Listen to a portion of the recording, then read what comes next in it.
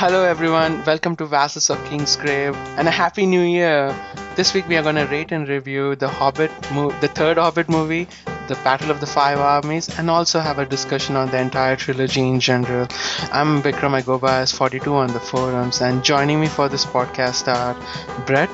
Hey, this is Brett, White Raven on the forums. Patrick. Hey, this is Patrick the Toll on the forums. Matthew. Hi, this is Barrick 175 on the forum. Amberrocks. Oh, sorry. Amber. Oh, well. Sure. This is just Amber. Or Amberrocks. Yeah. I just meant to say your name, but wait, Amber, username. Say what? Error. I get that all the time. You're right anyway, so. Edward. Hello, this is Teddart on the forums. Zach. Hey, I go by Alias in the podcast of Ice and Fire forums. And Alex. Hi, this is Alex. I go by as Aiwendil on the forums. Phew! I'm tired now. I need something. Let's take a coffee. Let's dive into spoilers, guys. Let's dive into spoilers. So we're gonna try do the first half of this podcast, or at least first 20 minutes of this podcast, spoiler free, and that's spoiler free of the movies, the books, and stuff like that. And then try do that as much as we can before we dive into the deep dive and spoiler filled stuff. So guys, why don't we start by rating the movie and the trilogy? Brett, do you want to go first? I can. I would give the movie probably a 3 and the trilogy probably a 3. Okay. Patrick?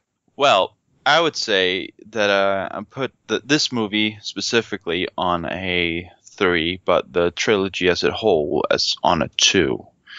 Mainly because, well, I think my main beef with the whole trilogy is that they substitute all quaint and nice episodes in the book for action and like gratuitous action. And I don't like that. I like the book as it was before, like a cozy, quaint book. We have a word for that specific feeling, or hygge, and we don't. In any case, that's my feeling about the whole trilogy. One more thing is just I feel like Peter Jackson actually is doing kind of a Lucas thing, you know, completely missing the point of what we like by the first trilogy and then making a prequel trilogy that sort of sucks. But yeah, that's my feeling about it. I might disagree with you on that one, though. Okay. I might disagree with I think we're going to get to that later, but I don't think that's the case. Matthew, how about you? How would you rate this? Oh, it's an average film to me. Like, that means I probably give it a 3 as well. The whole trilogy, I would also probably put it a 3, because I can see what they wanted to do with it. I like the beginning of the trilogy much more than the ending as well. I mean, I like, and in this last film, I like the ending and the beginning of the film because they're very strong and they're very close to the material of the book. And yeah, it's just that it drags in the middle for me. There's the battle is like, it's not a big deal in the book, right? It's just one page and a half of something, and then it's stretched out in the film version to 1 hour and a half or something, and at some point you just don't care who is fighting what and what's happening where and etc. So it's like,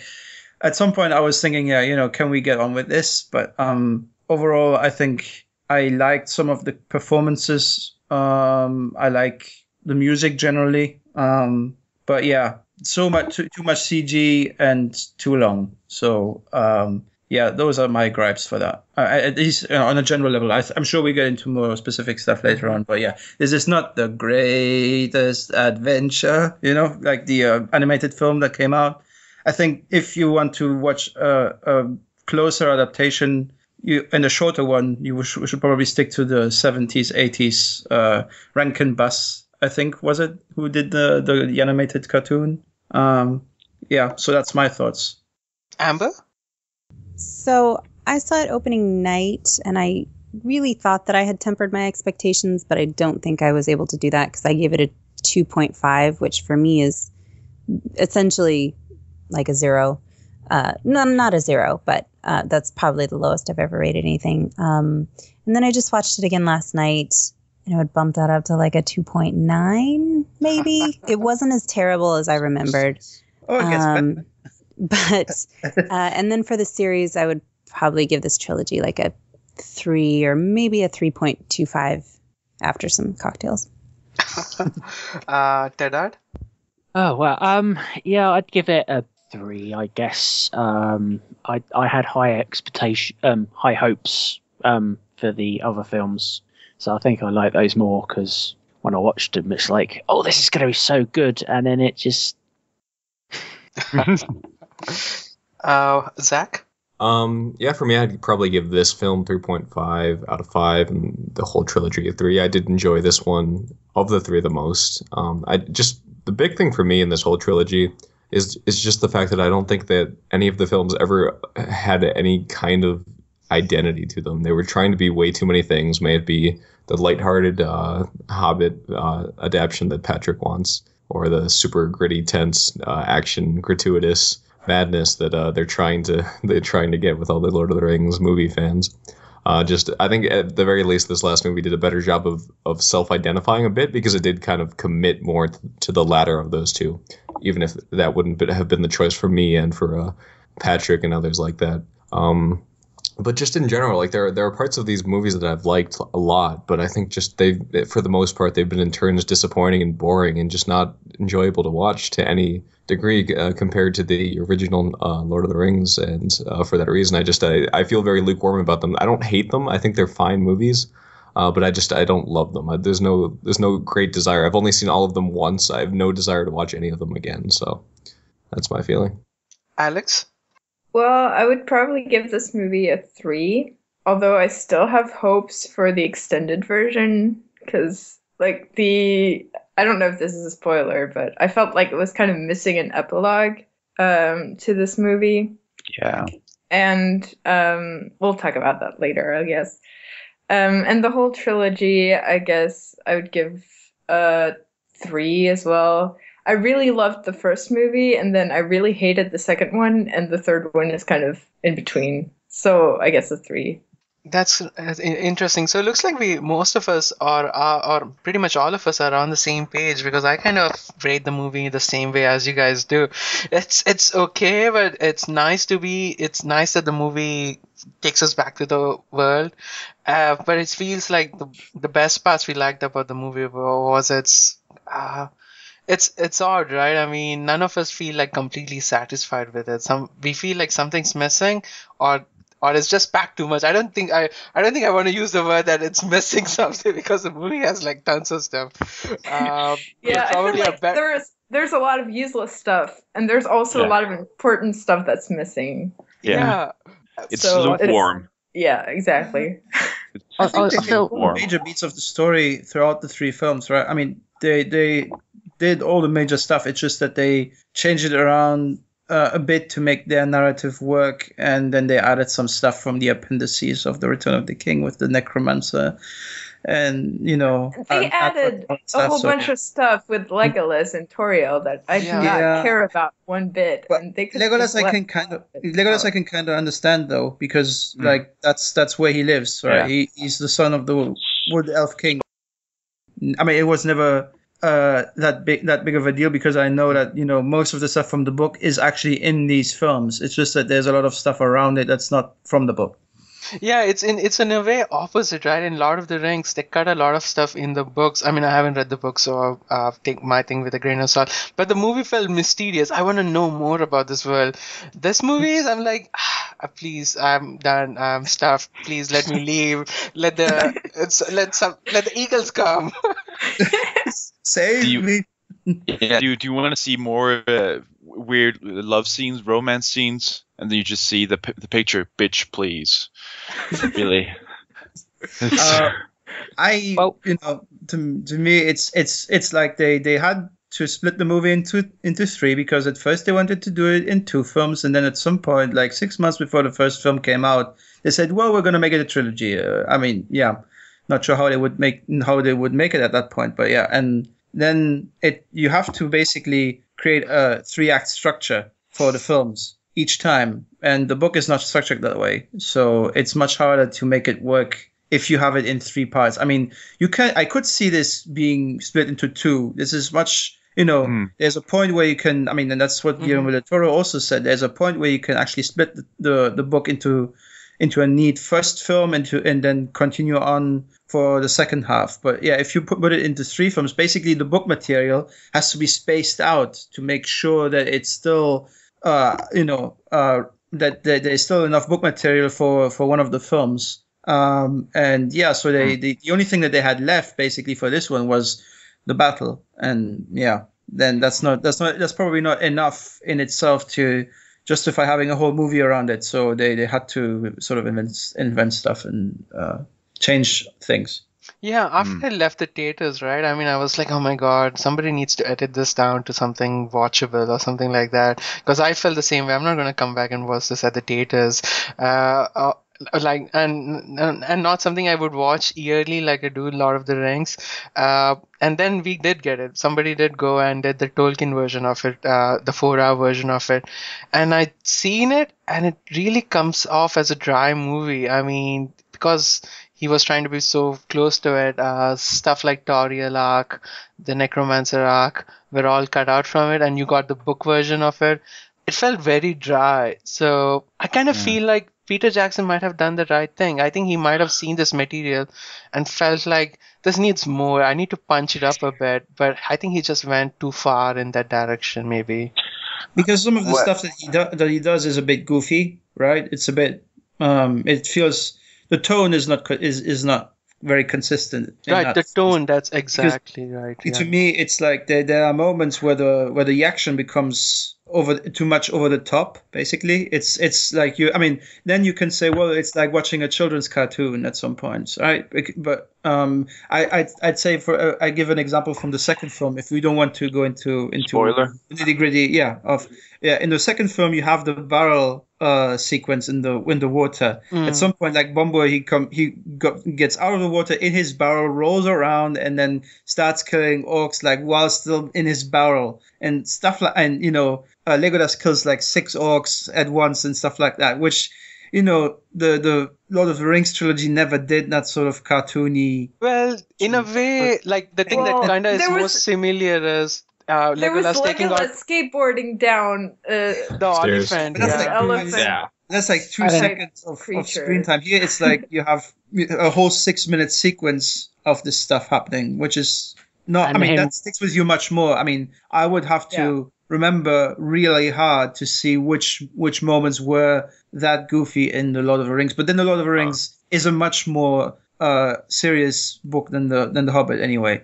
So maybe that's what he was trying to do. He was trying to get it kid friendly, but at the same time, it just ended up not feeling well meshed together. Like the tone clashes at points.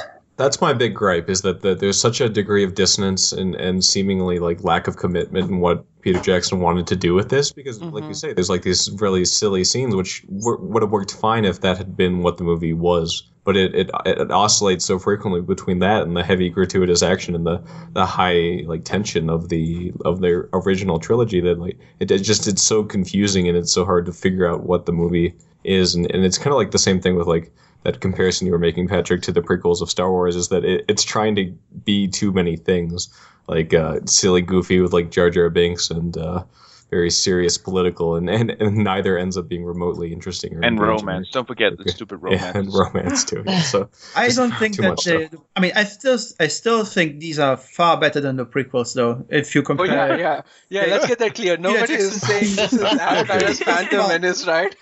I think the comparison isn't being made too easily with the prequels. I think, in my opinion, and the thing is, I can see that the guy is passionate about this material because he pays homage to, I didn't remember like the werewolves, and then there they are, and so they're part of the material, but you wouldn't think about it.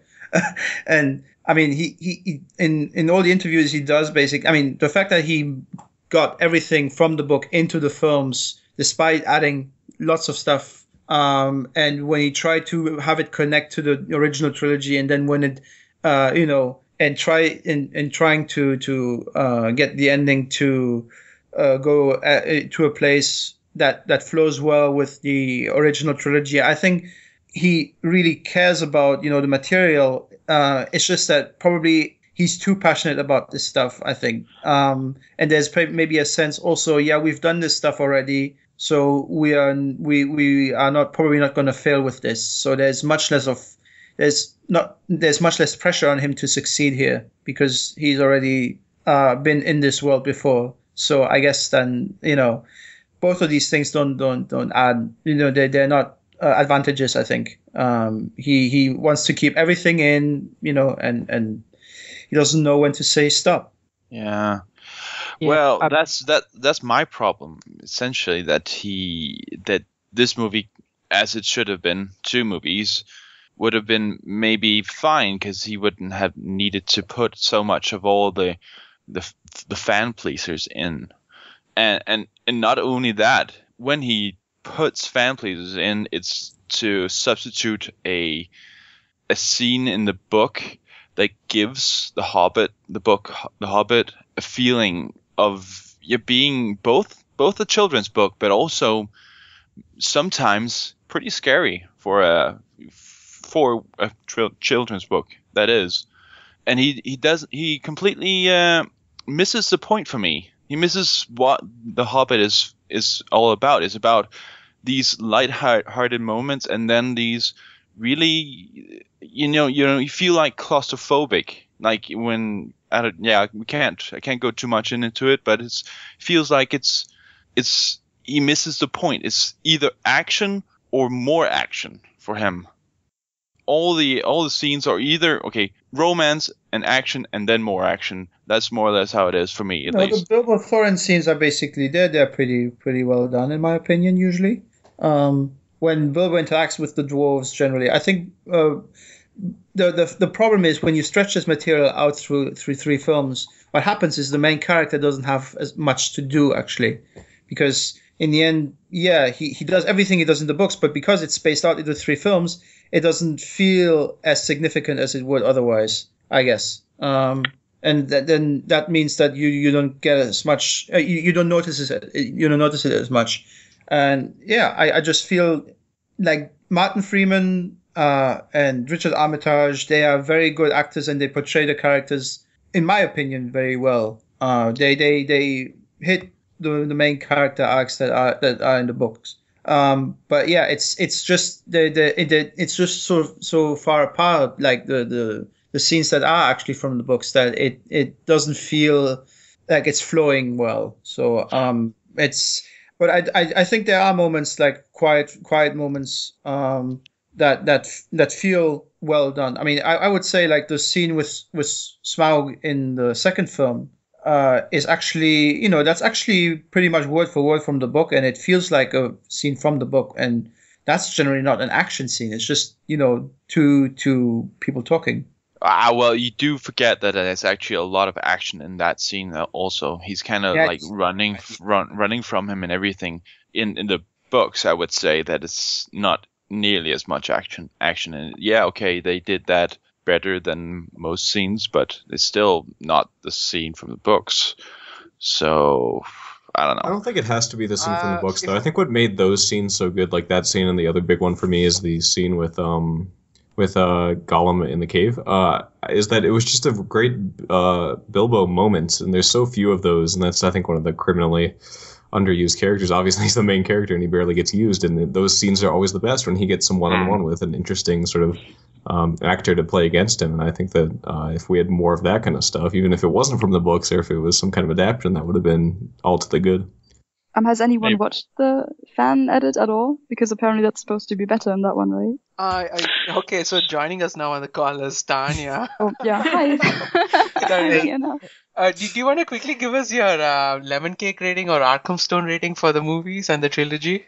There's only one Arkenstone. Sorry. just give it 1. That's all we need. So is it binary? 0. Okay, let's do. Let's split it up into 5 parts. I just really didn't like any of it, and not just so I'm a bit of a book purist, but it's not even just because of that. I think the last movie was just a pretty bad movie overall in terms of narrative, and like the structure just didn't make any sense, and I just didn't like it, and there were so many random things in there that just didn't make any sense and that I hated. And I think even if I wasn't a book purist, I still wouldn't like it. And then it loses like 10/5 of an Arkenstone for not being close to the books at all anymore. So it's like -5 Arkenstones. How much does the guy in the negative? Oh, we're gonna have a good discussion then. Yeah, to answer your question, I did see the fan edit, but I did feel like it was too, it just felt too dry for me. I mean, there were a few, so many of the action scenes, right, are these extra stuff that Peter Jackson has put in, and without them, it would have been a shorter movie, but it would have been a lot less, action adventure movie. Entertaining. Than it is. Yeah, it felt like that. Especially the orcs didn't have any character in it at all, and orcs don't have character in the book, right? I mean, it's just a bunch of orcs chasing them, right? So just orcs, basically. They're no named orcs. I mean, we know they're no named orcs. Yeah. I mean, but they're still orcs. Like at the end, like, oh well, he's bald. But at the same time, you don't know who that is at this point. Get the Grey Goblin. Yeah, Grey Goblin. That's the other one. But they gave him a character in the film. He was. They did. Yeah, that was, to me, that's always one of the funniest scenes in the films. But yeah, overall, to me, the quieter moments are much more interesting. Where there's not much action happening actually. But yeah, I mean, to me, I don't have to see the film mimic the book on a 1-to-1 basis. To me, if the general essence of the book is intact, then if you're leaving out something that can be left out, or if you're adding something that's not in there but still contributes to it, I'm fine with it. But yeah, because otherwise you end up with Harry Potter's 1 and 2, which people generally don't consider to be the best ones because they don't go beyond the source material. They're just content with giving you a 1-to-1 presentation of it, a 1-to-1 adaptation.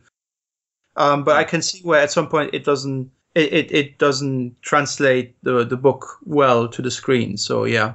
I think what it boils down to for me is it a good, enjoyable movie to watch? And it's not, like, compared to Lord of the Rings or any of these given Hobbit movies. I don't find them nearly as enjoyable. And it wouldn't matter like how much they adapt as long as it's interesting and it works and it engages me. But gratuitous action doesn't engage me, and neither does really boring scenes in Lake Town and whatnot. Like it's just none of it works.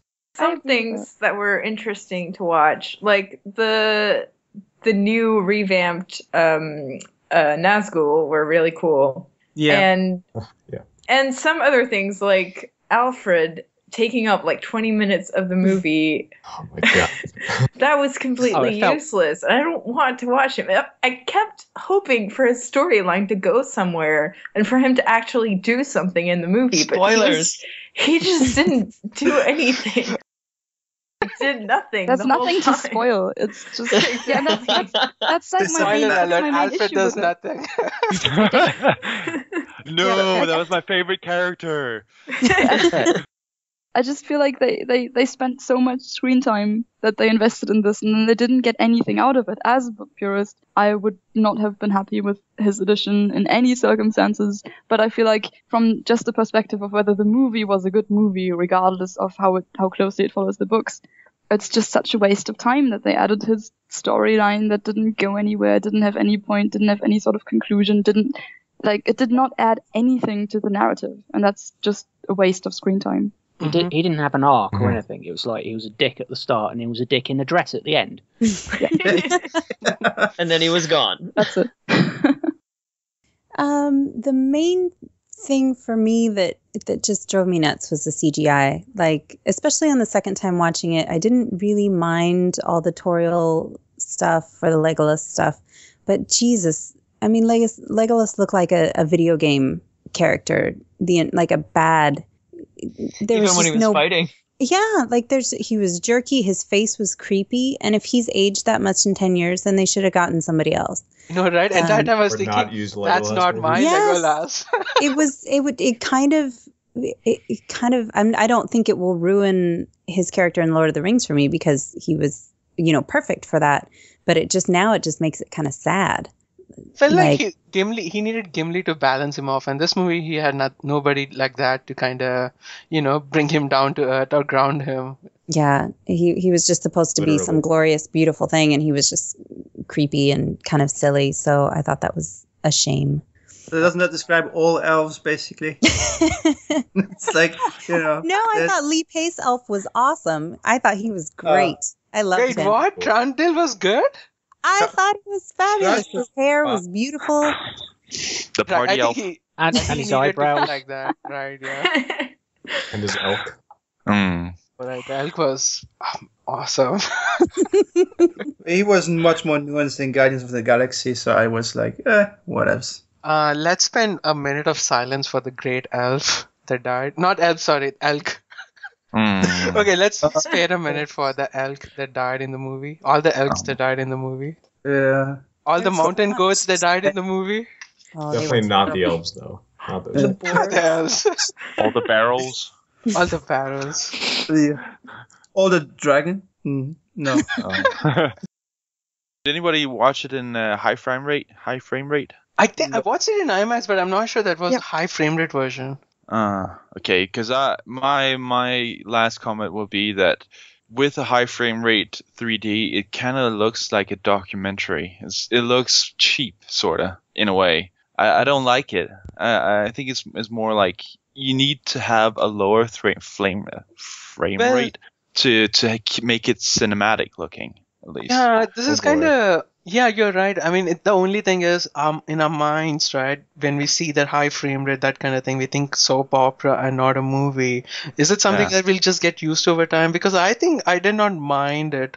I didn't mind it either. The thing with high frame rate, it's giving you too much information than what you're used to. With 24 frames a second, your mind's sort of making up the difference. So when you can see like plastic face Legolas defying the laws of physics. I guess you can get away with bad makeup, you can get away with bad sets when you're at lower frame rates, but with high frame rates you need to be up to the task, right?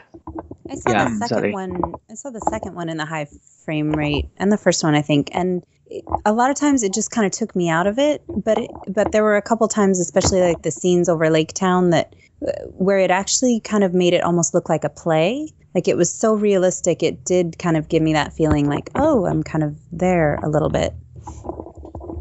I just think 3D is a gimmick, and just to jack up the ticket prices in general, because what does it? I mean, to me it adds nothing. I generally refuse to watch. I usually watch 3D films in 3D because it doesn't enhance the performance. It doesn't enhance the music. It doesn't do anything. So I only watch them in regular 2D.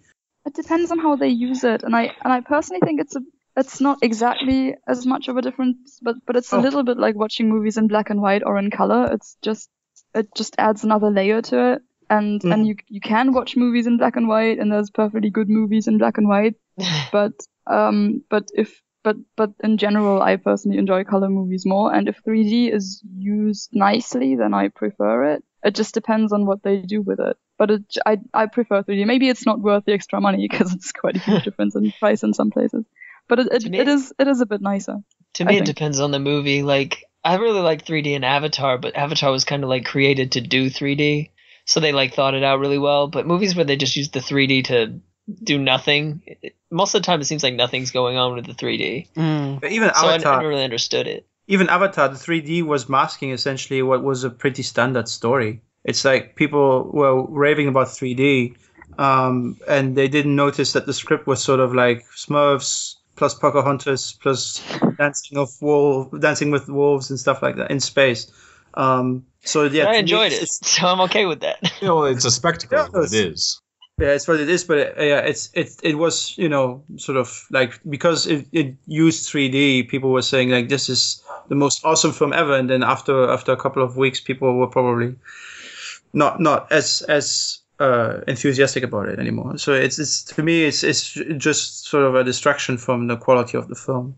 Yeah, it's just that, as an engineer, I'm always up for more experimentation and things like that. And I think movie studios and theaters are having a hard time, I think, getting people to come to theaters to watch.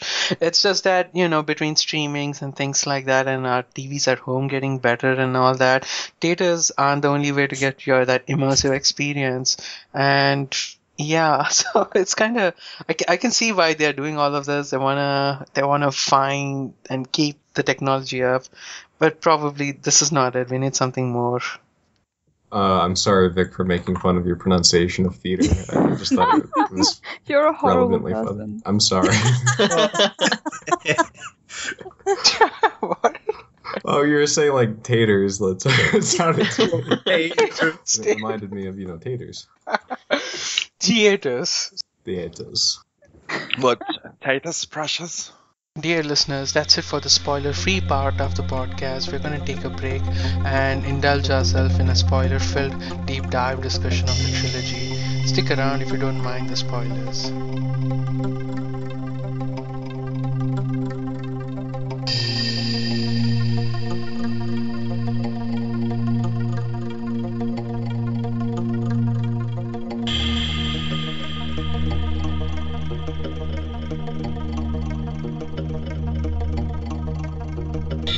So this is the spoiler-filled part of the discussion. Everything from the books, movies, and the trilogy will be spoiled and up for discussion in this part. So guys, so let's get started. What do you guys in general think about the Necromancer arc?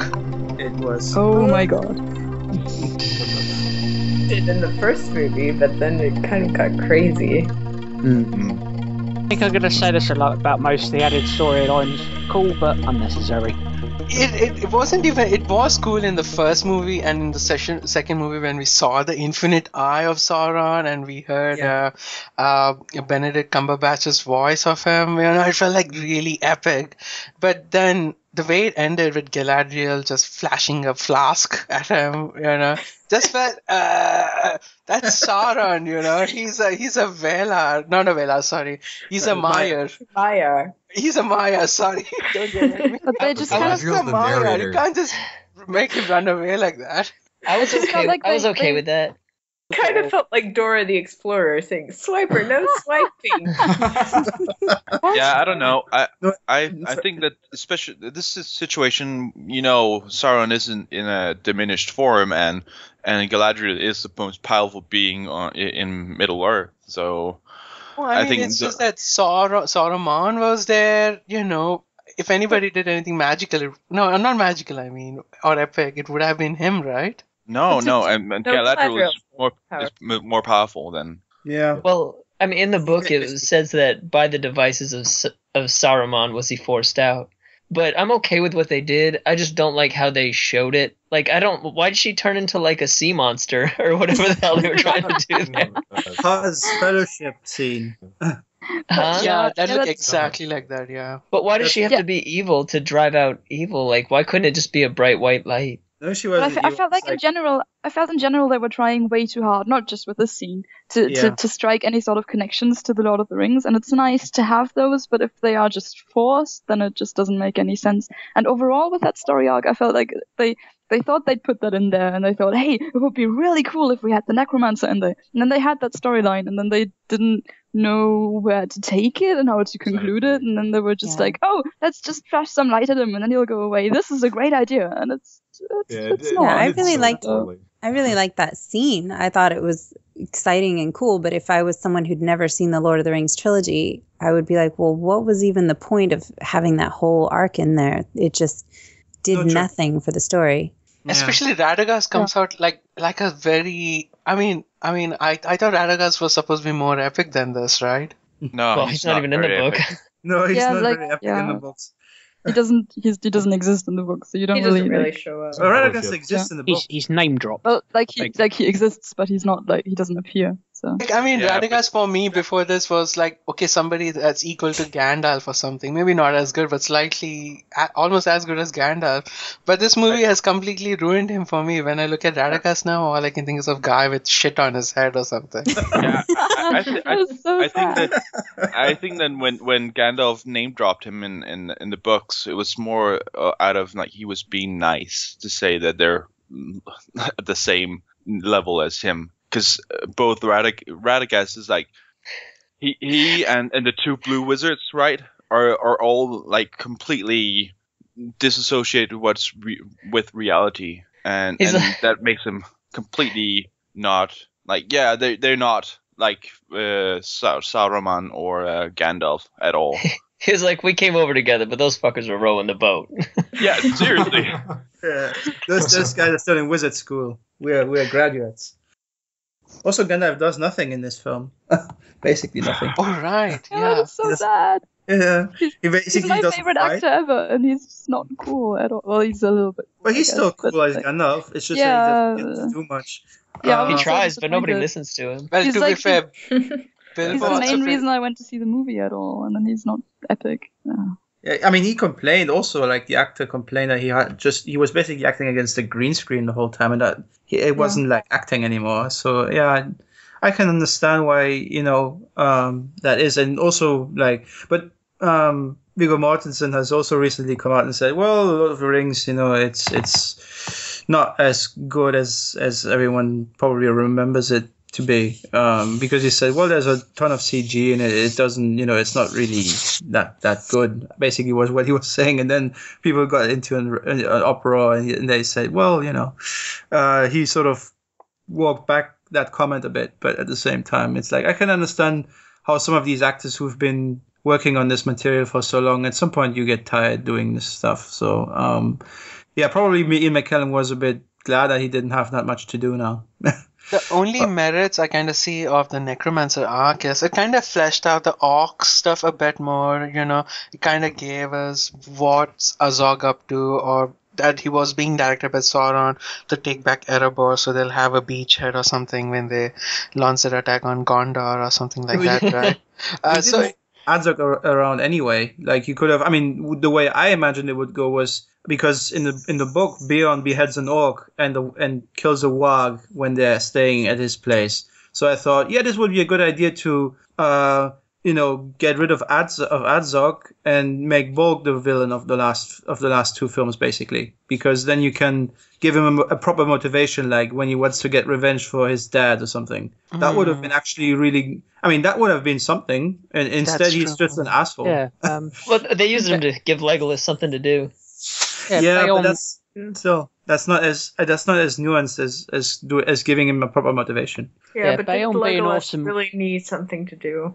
That's another question. Yeah, they could have just not had him in the movie, then they wouldn't have gone out of their way to make up random shit, so he has something to do. Maybe that would have solved it. I think they wanted to have something else than faceless orcs that people don't identify with. So I don't know. I don't know. But to get back to the Necromancer thing, I think the fact that Galadriel sort of casts him out. I think this is in line with what happens in the appendices and the extended material, where basically it just says the White Council drove the Necromancer away, and basically Galadriel in the book at the end of the Return of the King, basically she tears down Dol Guldur, A lightly held Dol Guldur. She basically destroys it. I don't know if she does it. I mean, she doesn't do it by herself, but it's like I remember that she is sort of said that she opens all the cells, and the prisoners in there come out again and stuff like that. So this is, I mean, to me this is it's still what happens in the extended material. It's just that we never get to see it in detail.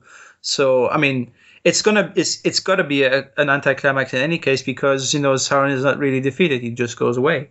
So yeah. Quick thing for me, I liked the Middle Earth Avengers scene. I thought it was a fun scene, but pretty much agree with everyone that it just ended without any meaning, and it felt on the whole not important. I didn't dislike it, but And then Saruman says, "Well, leave him to me." Exactly, it's like a huge plot hole. They know about Sauron, but they're not doing anything about it. It's sort of meant to say that he's already corrupted by this one. That's a plot hole in all the books. That really annoyed me. That really annoyed me as well.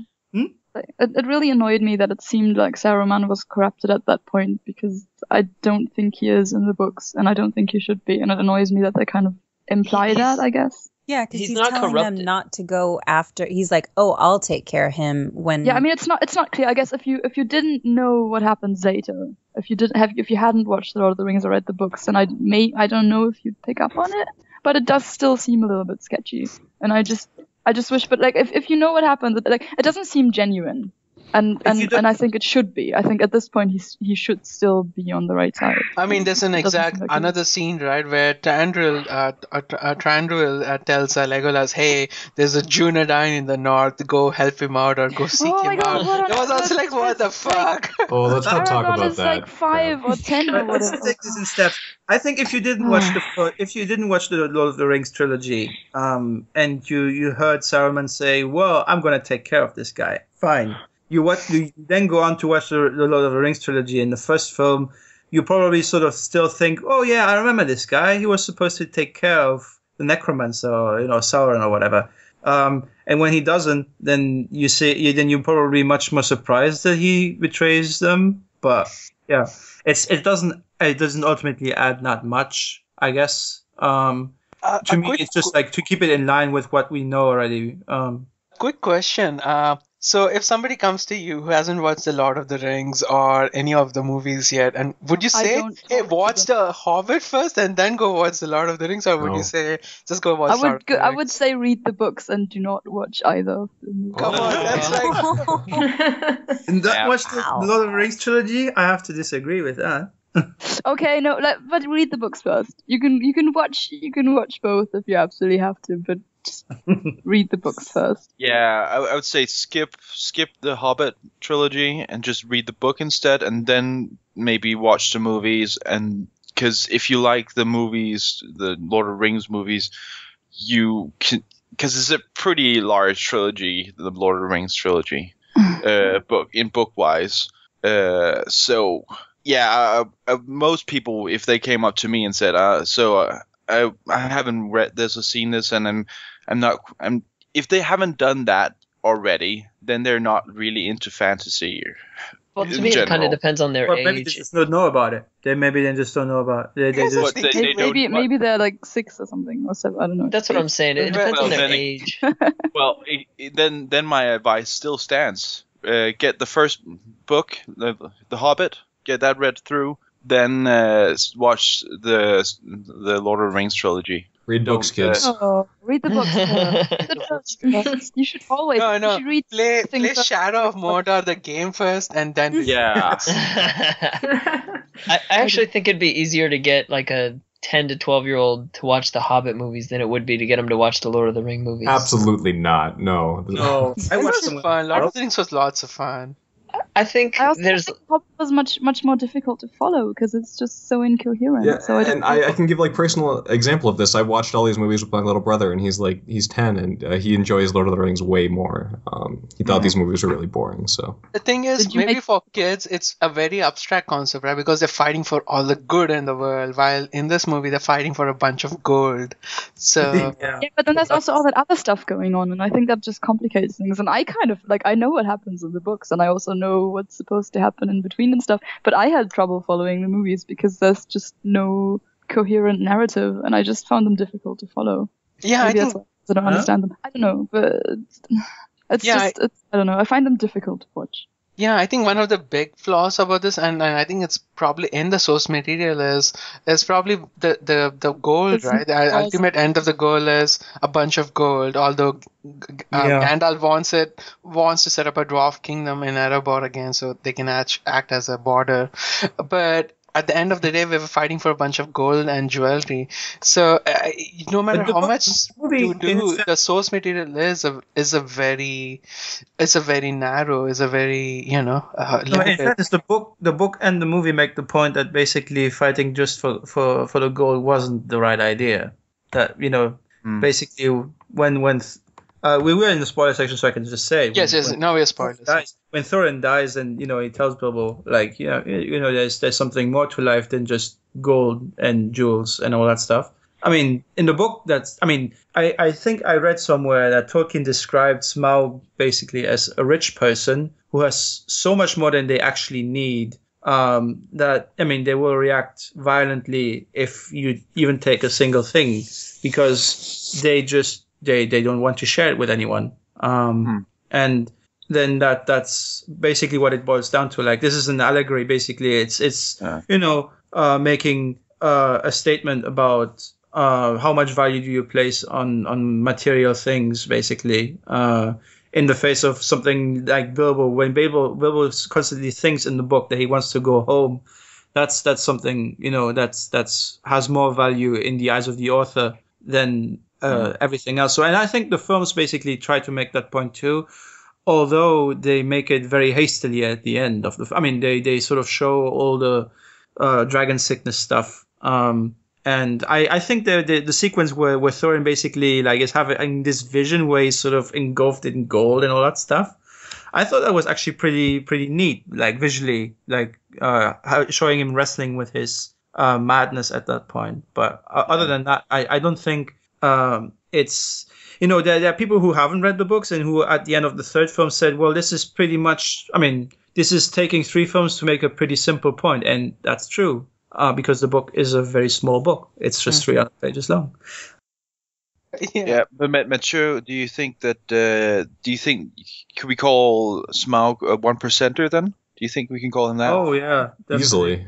It's like it's 1%, 1%. Most 1%, 1% there is. The thing to me is, I mean, I know, like, for at least with the character of Thorin, they sort of had the arc. Like, the character in the book is also like the guy who has the most notable change, because Bilbo basically stays the same. I mean, he becomes braver by the end and more daring, but at the same time he's not fundamentally changed. Like, getting from good natured to greedy, Tranquil also slightly changes, right? Like, now he starts caring about his folk more than, because he sees all the people dying, all his kinsmen dying.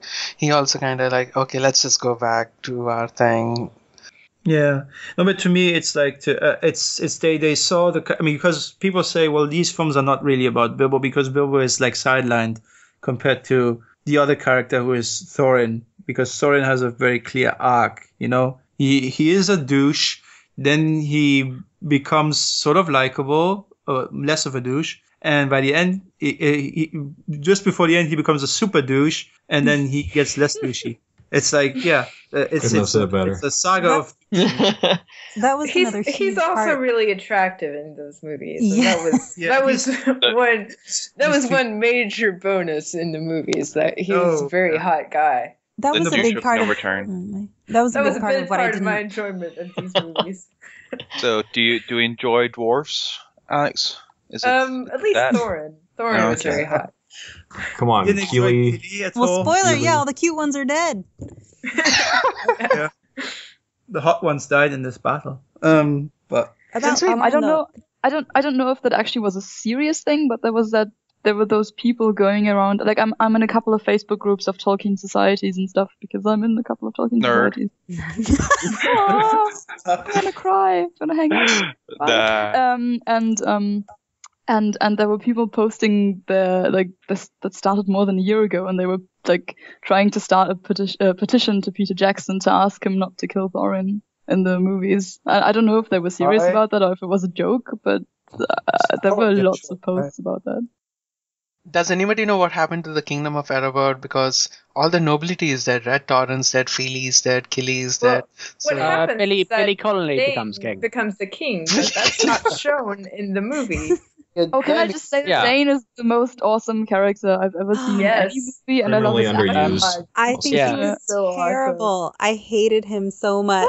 And I love How Oh my god, he was the Billy most awesome Connolly? character. I love Billy Connolly, and if we could have seen Billy Connolly, I think it would have been amazing. But all you got was his voice, and then this terrible CGI. Like, Yeah. He's if he'd have headbutting looked everything. if he'd have looked like so Gimli, awesome. did he have like some sort of metal in his mohawk that he could just pop people on the head and they would just fall? Yes.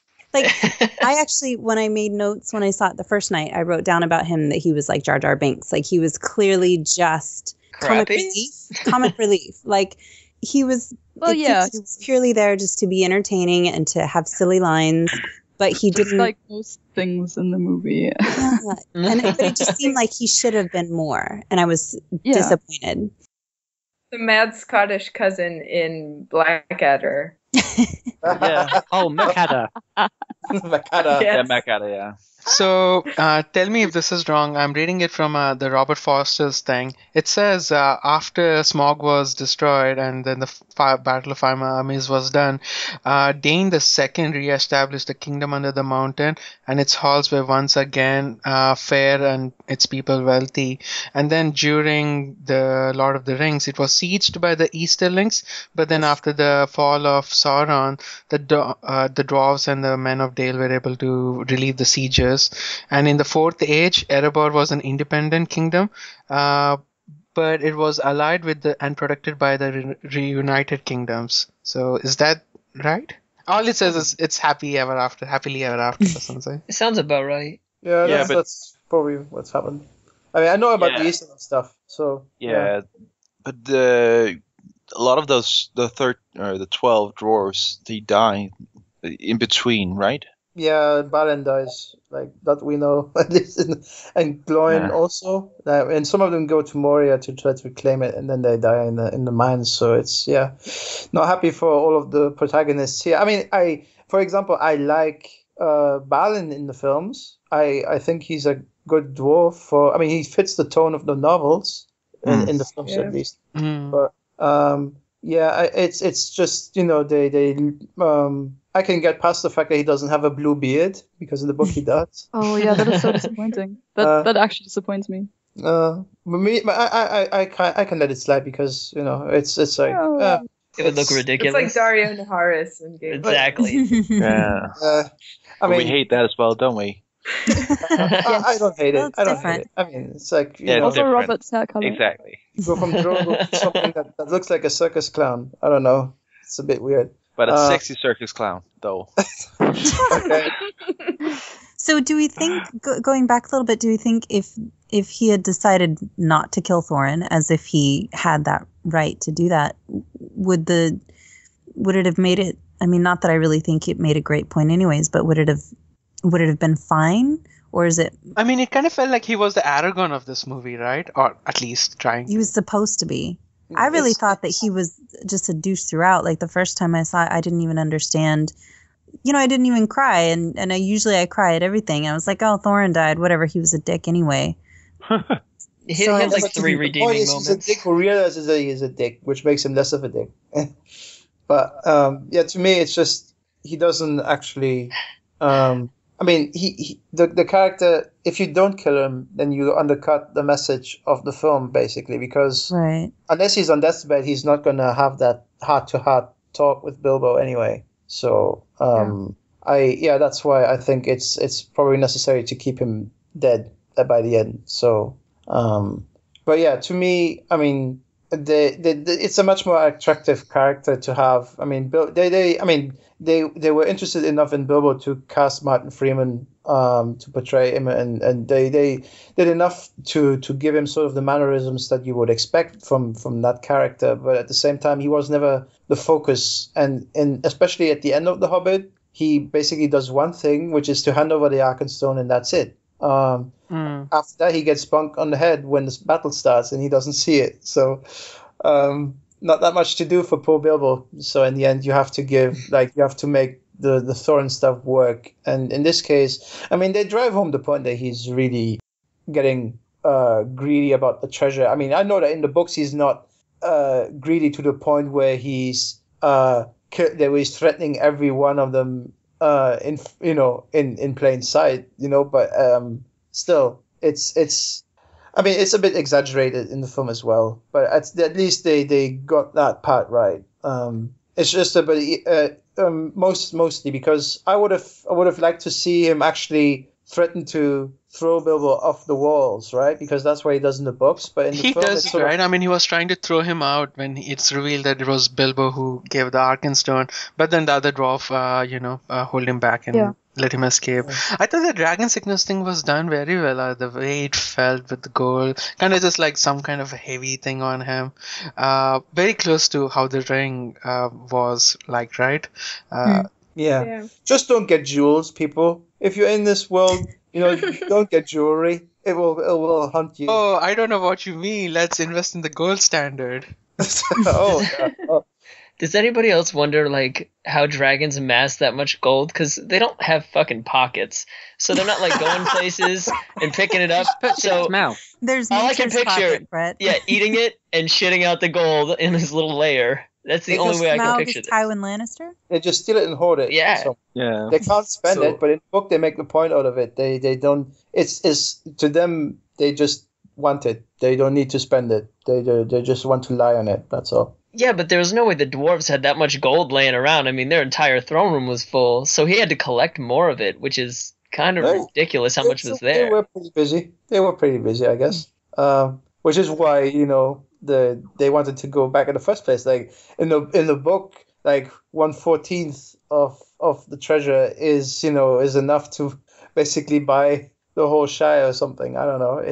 Yeah, it was nice that we had the mithril scene, right, where Thorin gave Bilbo the mithril armor, and I do remember the part somewhere that somebody says the mithril armor was worth as much as the Shire, and Bilbo is like, I don't need it, I don't want it. What is this? Well, it would have been nice if he'd given some to Philly and Killy. Yeah, that would. Or any of the other dwarves. Yeah. Or himself. But Philly didn't have a character anyway. At one point, all the dwarves are armored up, right? And then when they actually charge out, they're wearing they're their like, traveling oh. clothes. Which is fucking ridiculous. Well, they got unarmored when he was like, we're not fighting. And then he mustered them real quick, and they're like, should we get our armor? No, we're going to turn the tide of the battle, all just the 14 of us. They did not ride out on the rams, right? They just charged, and then later they rode on the rams. Yeah. I mean, I've actually heard people ask, like, who are the 5 armies? Like, I counted 7. Like, they're all orcs, trolls, worms, hobbits, and men And the bats. Don't forget the war bats. Oh These the bats are only the bats for Yeah. hunting. They're bred for one They're purpose. bred for war. And then we didn't see them at all in the It's battle. said like 500 times. And then they didn't do anything except beat people. Except Yeah. carry The book Legolas around. It hurts my brain. It hurts my brain. Ariel didn't even question that. Like Legolas jumps on this bat, and she just continues her thing. She's like, She's okay, like, Legolas is off. Finally got rid of that fucker. Yeah. Yeah. That guy's crazy. He's Not like my the time anyway. redheaded stepchild. Okay, let's rank the battle scenes. You got the battles of Helm's Deep, you got the battle of Gondor, you got this battle. Let's see, any other battle? Okay, the battle at the first starting of Lord of the Rings where Sauron gets his fingers chopped off. So you got like 4 battles. How would you rank them all? No, 5. You have the one where they go to the Black Gate at the end of the return as well. Oh, yeah, okay, let's include that as well. So how would you rank them? Helm's Deep first. That's the base. No. The best. No, Gondor first. Pelennor Fields is the Pelennor first. Fields first. always. Charge you right here, him, because that always makes me cry. It's the best Yeah, scene in that's cinematic true. history. I think I might go with Helm's Deep as number 1. I can't. No, To me, it has I to be put the right of the Rohirrim. The worst thing about Pelennor Fields is that this thing about there's also actually in the books that I don't like is the whole but I am no man, and I hate that specific. That's closer to It's the a book. loophole. Yeah, I know, but I hate it. I hate it's so cheap. And that's the only really thing I don't like about the books is You're actually just that. mad because you couldn't have killed the Witch King. Because you're not as Get over it. Girl, I wouldn't even have been on that field. I would. You'd have been washing your hair. Yeah, washing my hair once a week and being just. Okay, would you be altogether happy if she said I'm 50% Neanderthal instead or something like that? No, I just don't like. I just don't like the whole loophole thing. That downgrades I've it for said me. Essentially, Helm's Deep I think that Pelennor Fields is number 2, but then the Black Gates, and because you see so little of the whole first Second Age attack on Sauron, that's why it's number 4 for me. And then of course this Battle of Five Armies, because it sucks. Can I just say something about the loophole thing? I think I've said that before on the Lord of the Rings podcast, and that may have been the one where I fell asleep and just said random Shakespeare things every time I woke up. But actually, Tolkien wrote that because after reading or seeing, or I don't know, Macbeth, he didn't like the loophole with how Macduff can kill. Can I? Are Shakespeare spoilers okay? Okay, go for it. It's been around longer than the 50s. Okay.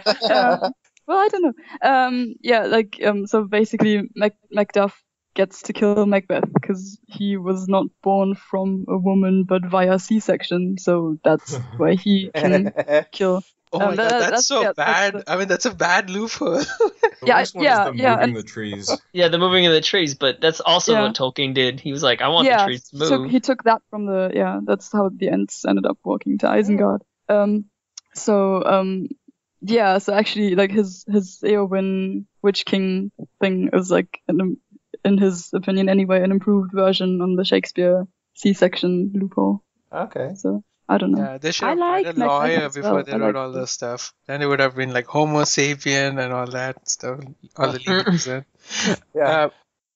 I liked the troll siege equipment. Like they just had the catapults tied to their backs. True. That's true. I thought that was cool. Really good, yeah. And I liked how they just used the troll's head as a battering ram to open the door. And he just passed out. But I don't like that. Like it seemed like the people were all slaughtered like 5 times over. Yeah. Like everybody was just dying left and right, but then at the end there's like tons of people left, and it just didn't make any sense. So we're good. Oh, a quick question. Don't the trolls, don't they turn to stone during the daytime? So what happened here? Was it cloudy that day? Those are different trolls. Bats in the sky. Oh, okay. But it was in Oregon or something. A shadow. Sun. There's mountain trolls and cave trolls, right? Yeah, the only ones that can withstand the light are the Olokai anyway. That are basically more intelligent trolls. They're like part man, part troll or something like that. Yeah, something like that. No, you mean Urukai? They're not trolls. Oh, No. The Olokai are like the troll version of the Olokai. They're basically improved trolls. They can withstand sunlight, and they actually speak the black speech. So And wait, Urukai are trolls and not calls the trolls Ulakai. No, they are Urukai. They're Urukai, which are super orcs basically, and then you have Olokai, who are super trolls basically. Oh, okay. Which they don't get mentioned in as such in the Lord of the Rings, but you know from the extended material that they're discussed basically. I mean, I guess it's just that they are mixed with men, so they're more intelligent than average trolls, and they can withstand sunlight. I wish this battle had a battering ram like Grond, right? I wish they introduced us to I didn't really need it. Grond. Yeah, it's basically a ruin that they're attacking. So it's but one of the things I really disliked about it was when the dwarves go out and put up this amazing shield wall, and then the dumbass elves just go jumping over the top of them like fucking retards. Seriously. Use your goddamn arrows, you dumbasses. Yeah, for sure that. I'm getting really nasty images about how Olokai is made. Try to think about that. Cave trolls and humans. No, that bad pictures. Oh, just you have to. Sauron hasn't released that. He has patents on that one. I believe they can only say Hodor when they're born. Yeah. Oh, that's not nice. So pretty much you guys will all rank this particular battle as the last, right? Is that what I'm getting? Yeah, but I would still rank the Battle of Pelennor first because they don't talk about how it is hopeless. They just, in the Battle of Helm's Deep, the problem is they all say, it is hopeless. Like we're all going to die tonight. And with the Battle of Pelennor, that's not even. I mean, it's not said explicitly. Like they all just, they just act like they are desperate and fleeing for their lives and nihilistic and all that stuff. You only have Denethor saying at the end, like, just abandon your posts and everything. So the actual despair of the situation comes across much more. It's much more nuanced. They don't have it in the dialogue. So that's why I would put it at the number 1 spot, because it's a bit subtler. It's a bit more subtle than the Battle of Helm's Deep. The Battle of Helm's Deep has has basically the charge of the Rohirrim at the end, which is always awesome. So it's not just awesome. Right. Battle of Helm's Deep is second for me, and then the battle at the Black Gate at the end of the Return of the King comes third, and then the Battle of the Last Alliance, and obviously Battle of. What I found really awesome was the women of Lake Town, who at some point just go like, "Oh, men are fighting, let's go fight." I thought that was really Except it's like one of the 2 moments in the movie I actually liked, and the other one was Dane, because I think his accent is awesome. Lake Town stuff was cool. Like, besides Alfred, I thought they had an interesting way of fighting. Kind of, it was very improvised, and I thought that was actually pretty cool. Yeah, and Bard was awesome, wasn't he? Awesome. I like Luke Evans as Bard the Bowman. Yeah, that's what I'm saying. Like, cool. he had Yeah, these really yeah. cool ways of fighting that weren't like typical. I like that. Yeah. But generally, he seems like a real Yeah. character, at least. I like when they were all Children arrayed were up, cool, too. arrayed up in front of the like dwarves, and like all the elves are like pristine and in perfect formation, and then you see the like Lake Town people in the middle who are just like a square, a mishmash of people. Well, you know that for the battles in Return of the King and the Two Towers, they also use a computer program, but there the characters basically all do different stuff. Are you telling around. me they didn't have 100,000 people in the field somewhere? That's I- horseshit. Don't ruin this for me. I don't think there are Half all of 100,000 New Zealand people. is Exactly, I was going to say the same thing. I don't believe There's that not they'd that ever many use people in CGI New when they Zealand. didn't have to. Yeah. That was a joke. Gollum actually is a meth addict that they found. But Eddie Serkis is just that's just a front figure. Like, let's just say it, like, Tolkien doesn't write a lot of women into his stories. Like, we're going to have a discussion tomorrow about Beren and Luthien, which is one of the rare exceptions to the rule. But otherwise, equality between men and women in these books. Like, the only example that actually exists in Lord of the Rings is Eowyn. Galadriel not in Lord of the Rings? The Well, most powerful elf? She doesn't show up. I mean, she shows up for a chapter, doesn't do much. but she doesn't actually actively do much in the story itself, right? Yeah, and what frustrated me so much about Eowyn was that she just basically, like, at the end, she just decides that being a shield maiden isn't for her, and then she just marries Faramir and has his babies and retires because Well, she he is doesn't want to do Faramir. cool stuff. yeah, anymore. he's But at the same time, I could say, I mean, very high. Still, Yeah, that still doesn't take away anything. No, but like I don't mind I don't mind her marrying him and having his babies, but she doesn't have to stop doing awesome But stuff. so she doesn't rule over the Rohirrians then? Because she, in a way, she's the heir, she's right? Of the steward. No, Eowyn Becomes the steward of Gondor. So it's not yeah, part of the she's wife- reunited kingdoms or anything like that. Eomer becomes king of Rohan. Yeah. My None top really. battle is Pelennor Fields because the Ride of the Rohirrim just tops everything else in any movie of all time. Exactly. And that's all I have to say. Well, they could have had a ride of Rohirrim if they'd been riding those goats instead of a fucking pig. Those goats were awesome. Yeah, right? It was pretty good. And in the end, when they started climbing the mountain and everything, right? When Thorin led the charge, not the charge really, because there was only 4 of them. But it was pretty cool how Mountain Goats did it. Why did Dane decide to ride a pig? Is it like He's awesome. did it like a goat bite him when he was a kid and now he's scared of them? No, because Because those pigs are things were more- awesome.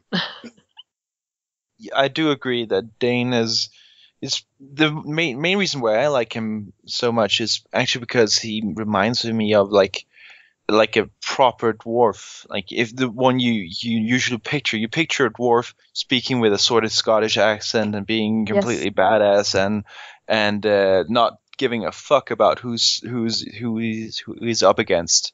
So I think basically, he's that- the most like Gimli.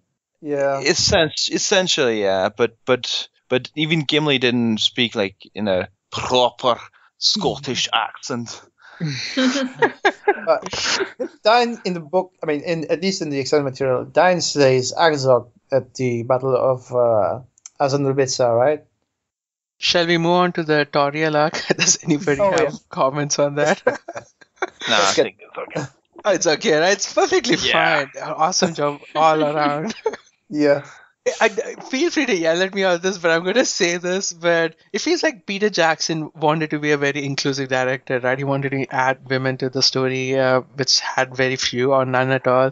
He wanted to add, other races too. That's why he added some people at Lake Town to be black and Chinese and things like that. Yeah, but it just feels like it's very obvious how he did it. I wish when he added them, he put in they had something more substantial to do instead of having a love triangle. Not that love triangles is not substantial, but it's not substantial. Yeah, I feel like it took I'm so, as I've said, I'm a book purist and I don't like anything that's not in the books, but I can kind of see why it would be a good idea to add a female character, because it's not awesome that there's no female characters at all in The Hobbit. And I don't It's just too I have bad no that problem- the female character has to have a love story. Yeah, I have no problem with the decision. Well, not a huge problem with the decision to add a female character that's not in the books. But it's just the way that it was done was just so. They could easily frustrating. made some of the dwarves into females, right? I mean, it would have been the person to see a female dwarf. Maybe What? they are. Seriously, they could have done that. I would have. Been Yeah, okay well, with they that. got beards anyway. Would we? Bomber Yeah. pretty much Yeah. has big tits anyway. But it's like, and I mean, she does have a couple of awesome fights, but basically the main thing she does is fall in love with the dwarf, which is just why, and it's the only substantial thing that she does. Well, And where else it's- did hobbits come from? Short people with pointy ears.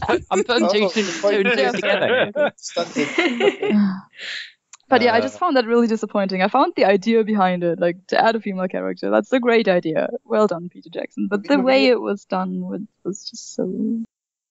No, I like Evangeline Lilly as an actress, but yeah, it's not a particularly nuanced character here.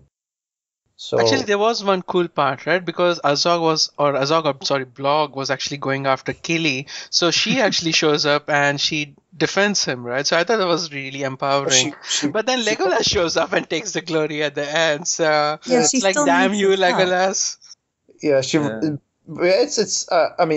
It's also like a nod to the previous film where basically Legolas gets his ass kicked by Bolg. So it's like and he tries to do the same move that he did in the second film, and it fails this time because Legolas knows when to use his knives apparently. So Well, Hey, Legolas ran out of arrows. Nobody else thought that was awesome? It's about fucking time. The guy doesn't stop Yeah. shooting.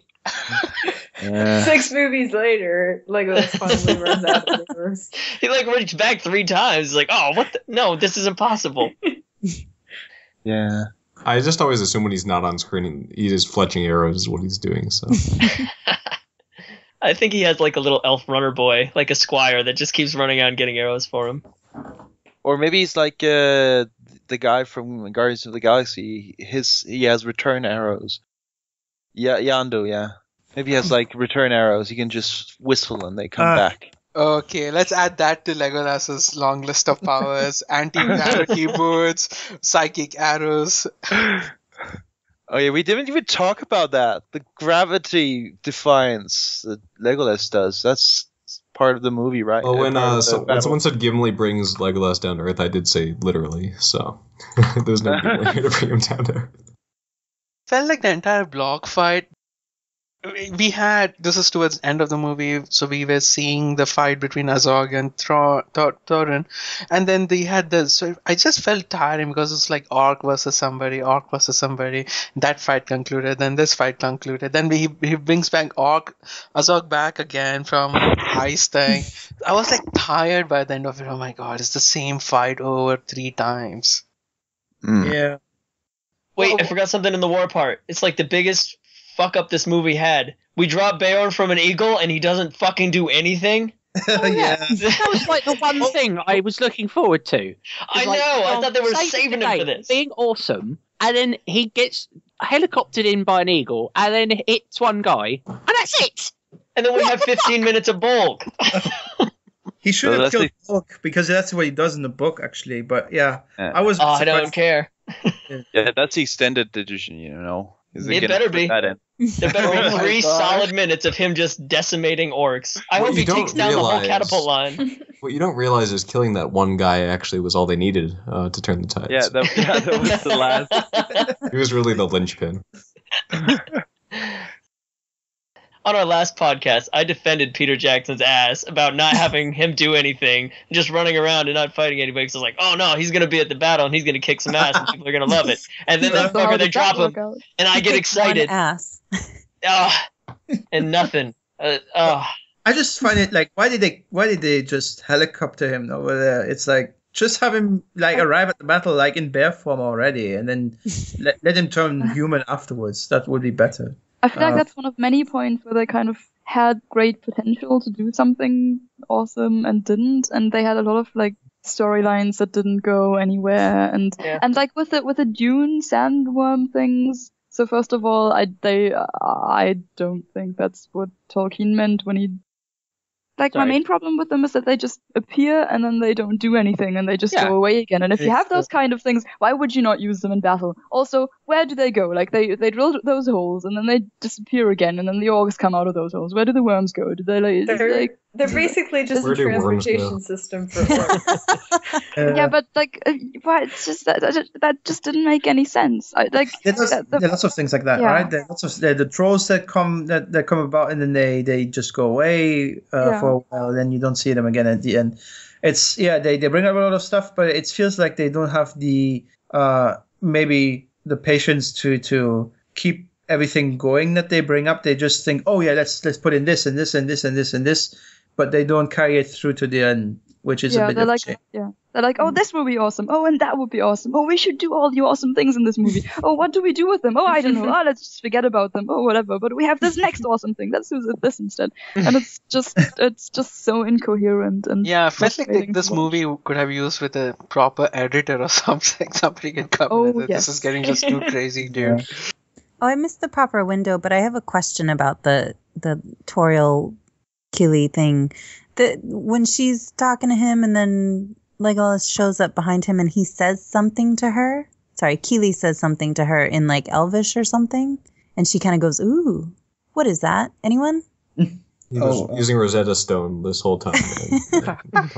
That's what he had in his hand. That was the Because Rosetta Stone. I imagine that he said something that I won't say, but it was just a weird moment. Like, we're supposed to know, like, he just said something amazing to her, but there's no subtitles or...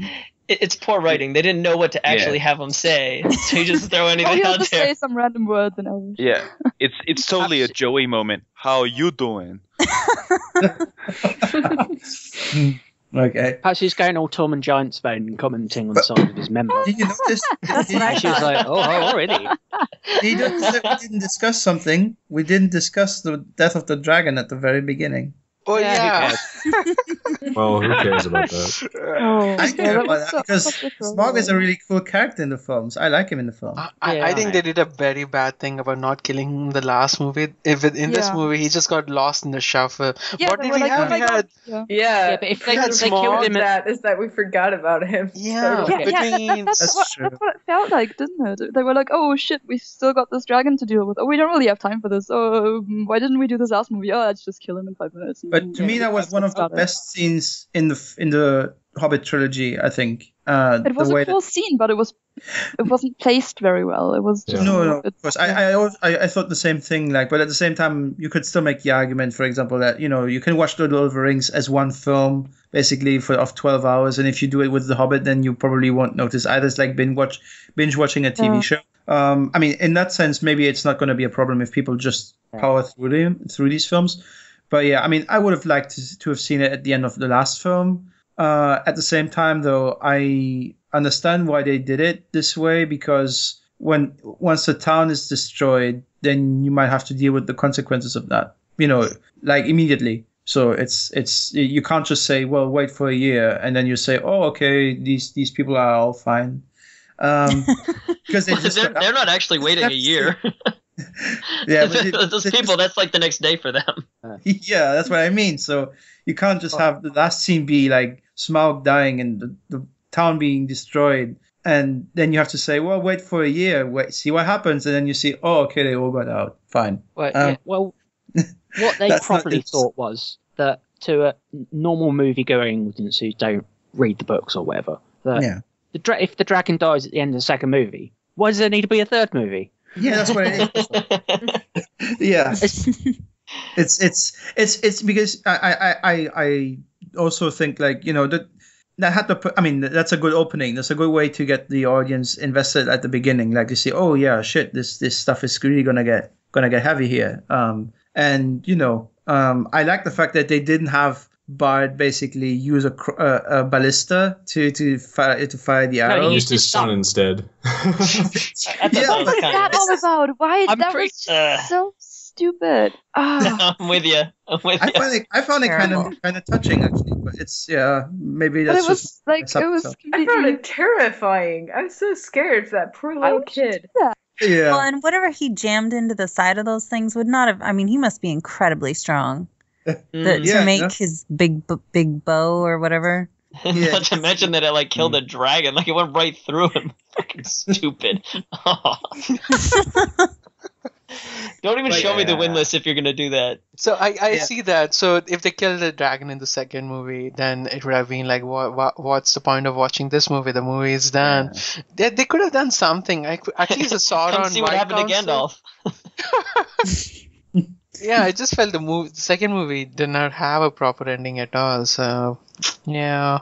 But to me, that wasn't necessarily a problem, because I know that the middle part is always the hardest thing to do, because you have to carry the story from the first film further and still, you know, leave it open enough so that you don't leave it on a feeling like, oh yeah, the story is concluded here, because you Well, need it's Maybe to. kinda that's a sign. Maybe that's a sign that there shouldn't have been 3 movies in the No, Yeah, I that's mean think about Empire Strikes Back. Okay, at the end of that movie, there was like complete chaos. Like it didn't end. Like Luke lost his hand and everything, and Han was in carbonite, and Luke's like, I guess I'm going to Dagobah. But after that, it's like, you know what? But you got What the happened? big reveal, right? don't I'm remember your any of father thing. So Yeah, you got a big reveal, Yeah. but you didn't have any finish point to that movie. Yeah. Nah. that's Well, they escaped, and that So was it. Smarks would have said to Bilbo, "I'm your father's brother's nephew's former roommate." That would have worked. should have I gone. just have a- I'm a Maiar or something like that. I just have a Uh, question for that, really, in connection to the whole ending part. In the second movie, the extended edition, do the dwarves actually go to the High Eagle King, or is it, or are they just Right. left, That's or true. they There just was left on that mountain or whatever it Yeah. was? Yeah, that So- was entirely skipped. You're right. Yeah. I They think just drop him Gandalf off just the sent road. his moth, right? Okay, That's- because they could have used that actually. They could have used that as sort of like an ending. They go to the king, the Eagle King, and he talks about all the dangers there, and Smaug is over there. We can see him and everything like that. They could have done something in the first, between the first and there. Yeah, I think they could have done something better with that specifically. So any other points we want to make? I Like think we're gonna- Ontario. I have one about her. Yes. I totally ship her and Thranduil. At the end, when she That was thinks, actually a big why cool. does That it was hurt so such much? a Take it stupid away. scene. And then was- and then he sends Legolas off, right? Get him out of the way. Move Mhm. right Well, in that's there. why he did Yeah, that. yeah, get my Mhm, son away, Uh, so I can get my. oh, he son. has he has the was- eyebrows for creeping. He That's does. right. But it It was such does. I hated that scene. It was so ridiculous. It didn't make any sense. Yeah, It's but just there aren't any doors to creep in his house. There were Oh, two that's really pieces of dialogue in this movie that just completely made me facepalm. One was the whole thing about Legolas's mother, like out Right? of nowhere. Yeah. Oh my god. Why? It's horrible. The other I one was didn't about find that as Aragorn. much. I was Yeah, okay that- with the Aragorn thing only because I Legolas was not kind of okay took with the it. Legolas kind of took the place of Arwen's brothers in the Mhm. Lord of the Rings Yeah. movies. So like when Yeah. Legolas shows up and Aragorn's like Legolas and he goes over and he like shakes his hand and slaps him on the back and he's all excited to see him. It makes Okay. more sense in the continuity of the movies. But Aragorn is like 10 at that point. Exactly. Yeah. He's not. It's like he doesn't they're- have. well, he's not called think he's Strider around- yet. Yeah, why would they call him He's Strider? like- He's 10. He's Yeah, he's just really lost living in it. Rivendell. but- He's just hanging out there. He's just a I kid. think I know the Why would answer. you like? I know how old he is. Shh, I want to hear Teddy say. What is it? Right. Teddart? Okay. Two Towers Extended Edition. He says he's 87 to Eowyn, and these films are 60 years before. So he's in his 20s. Oh, shit. Yeah. All right, I'm all. Boom. Snap. Strider, He left- motherfuckers. Drop the Strider.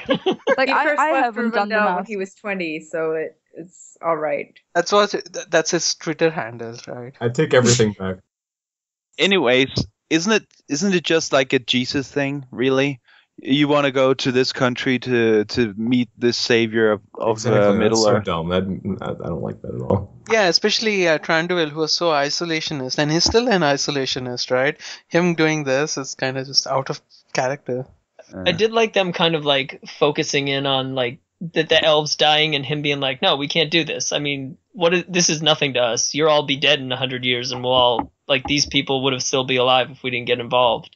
And I like how they kind of try to point toward that, because you know how we always pick on elves for not getting involved, but this is kind of why, because like a life of a man is nothing to an elf. So these are like little things that happen. They don't even care most of the time. Plus, the guy just lost his great elk, which was so epic. Poor CG animal.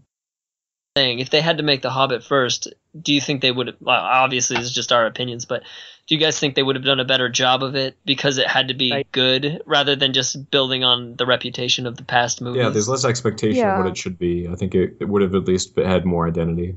They would probably have made it a kids' feel like- movie. I do think they had to do more to the story. They couldn't have just gone from the book to the TV or the movie screen just like that. Like as I said, you know, the part about the orcs wasn't fleshed out as much. There were definitely like places where that needed patching up. So I felt like, and Peter Jackson saw it, but he went just too far the other way. One problem with the Hobbit is that they knew it was going to make money. They didn't have to try. They knew it was going to sell, and they made the movie accordingly. And with The Lord of the Rings, being a book purist, there's many things I'm not happy with in the movies, but you can't argue that Peter Jackson didn't try to convey his vision of the books, and it was still kind of. I do think Peter Jackson, even though we disagree on very fundamental things, cares about The Lord of the Rings and wanted to bring his vision of it across, and it was very much a work of love. Yet people stick fake leaves to trees because they were the wrong kind of trees, and got imported sheep from the UK because the New Zealand sheep didn't look medieval enough or whatever. So he really cared about The Lord of the Rings to an extent that I don't think anyone cared about The Hobbit, or it would have been a very different movie. Exactly. And I think if The Hobbit had come first, it wouldn't have been mainly to make money. I think with The Lord of the Rings, the motivation was like, oh, I love this book. I'm going to try and make the best movie out of it that I can. And with The Hobbit, it was like, oh, there's this book, and if I make a movie out of it, I'll make a shit ton of money. I'm going to make as much money of it as I can. So I'll make even more money out of it, and I don't give a shit. Does anybody know the backstory about, because Guillermo del Toro was supposed to direct it first, right? And he even gets the screenplay credit. What happened there? I kind of heard that del Toro waited a year in New Zealand, but they never got the green light or something like that. Yeah, it was just taking so long. There was something with MGM, and they were basically out of money. They were in financial trouble when they started filming, and then after, while the film was in production, there were so many problems. Like at some point, they couldn't. I think I remember they couldn't film it in one location or something, and then Peter Jackson had a he fell ill at some point and all that stuff, and just the production was very troubled. Like people at some point were even questioning if we were going to see the film at all. So Tanya would have been happy with that.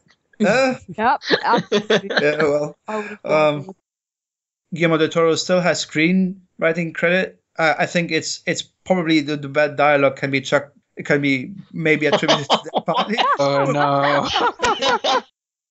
His English-speaking films are not as good as his Spanish language films, I think. No, I feel like Del Toro wouldn't have been so loyal about Lord of the Rings, right? He wouldn't have tried to put Frodo in it, and then the original Bilbo in it, and Legolas in it. I feel all those parts might have come in because of Peter Jackson. I'm only speculating, of course, but No, I feel like we can't say for sure. We can't say Yeah, for sure. I would definitely want to have a look at the script when it was Del Toro doing it and what happened actually. And why they used so much of his bad script. I mean, even the design is not as interesting. Like, it's not as detailed or not as subtle as it was in The Lord of the Rings anyway. So To be fair, there's a lot there that's not that easy to pick up if you want. Like, I've only watched it once, but last time I met up with some guys from the German Tolkien Society, someone brought one of those design art books for the movie. And if you look at how much thought went into designing the dwarves' costumes, even though you don't even like the individual dwarves don't get that much focused screen time or anything, but a lot of work went into designing their costumes. Exactly. All the I don't like dwarves saying looked positive things about the so- movie, but that was actually nicely done, and the book is really cool, and I recommend it. And Yeah, it's nice to look at that. Yeah, I think I like the art, the weapons and everything. That definitely did feel like a step up for me. Okay, so let's start wrapping up. Would you guys want to give your final comments on the movie before we do? yeah, well, a lot of well, there's a lot in this, more than there needs to be, I think. But at the same time, I think the problem is that he probably cared too much, and at the same time not enough. Like, he cared much more about getting back into the world and, going back to New Zealand and shooting, with this story, about the characters, and yeah, it just feels like there's a lot of love, but it doesn't actually go anywhere really. It's kind of aimless, kind of baggy, and yeah, it doesn't need to be 3 films in the end. I just think like the films are definitely not as bad like as we probably made them out to be, like but still they're not like definitely not on the same level as the other 3 films, and it's a shame because The Hobbit is basically a story that you can adapt very easily, because we've seen, I mean, I don't know if any of you guys saw the animated version of this. Where they have the greatest adventure, and that's I just love that. This has an innocence to it. Like, it doesn't it knows what it is. These 3 films don't really know what they are, and that's the problem. I wanted to say that essentially that you're right, that it feels that the movie is too long. We can go through that again essentially, but for me it still feels like a cop out in a way, and yeah, I think I've changed my mind on one point. The whole when Smaug could have died. I think it's actually okay that it got killed in the first part of the 3rd movie. If there has to be 3 movies, I think that's okay. But what I really want to ask, would say is, it's put out a question. If anybody actually liked the way that Bjorn looked, because I've been thinking about this for half of the podcast, really.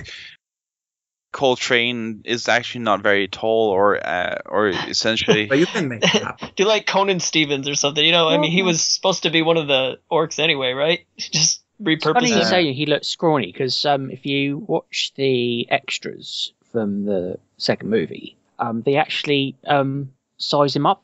He was on a green screen and set, and they made him bigger by 20%. Well, that was not enough for me, at least. Well, I'm 2 meters and 4 centimeters, which is 6'8". So yeah, I would say that any guy that looks like he's only slightly larger than Gandalf is not tall enough for me as this werebear. So you should have played. Are you Bjorn. saying you should have played him? Yeah. You are the right guy. I was hinting at it, but I didn't want to say anything. Quick, anybody has being modern. Peter Jackson's email ID? We can just email Patrick. Maybe for the Okay. extension. Maybe can we there's just still time edit to get you on the DVD. Yeah, edit me in instead.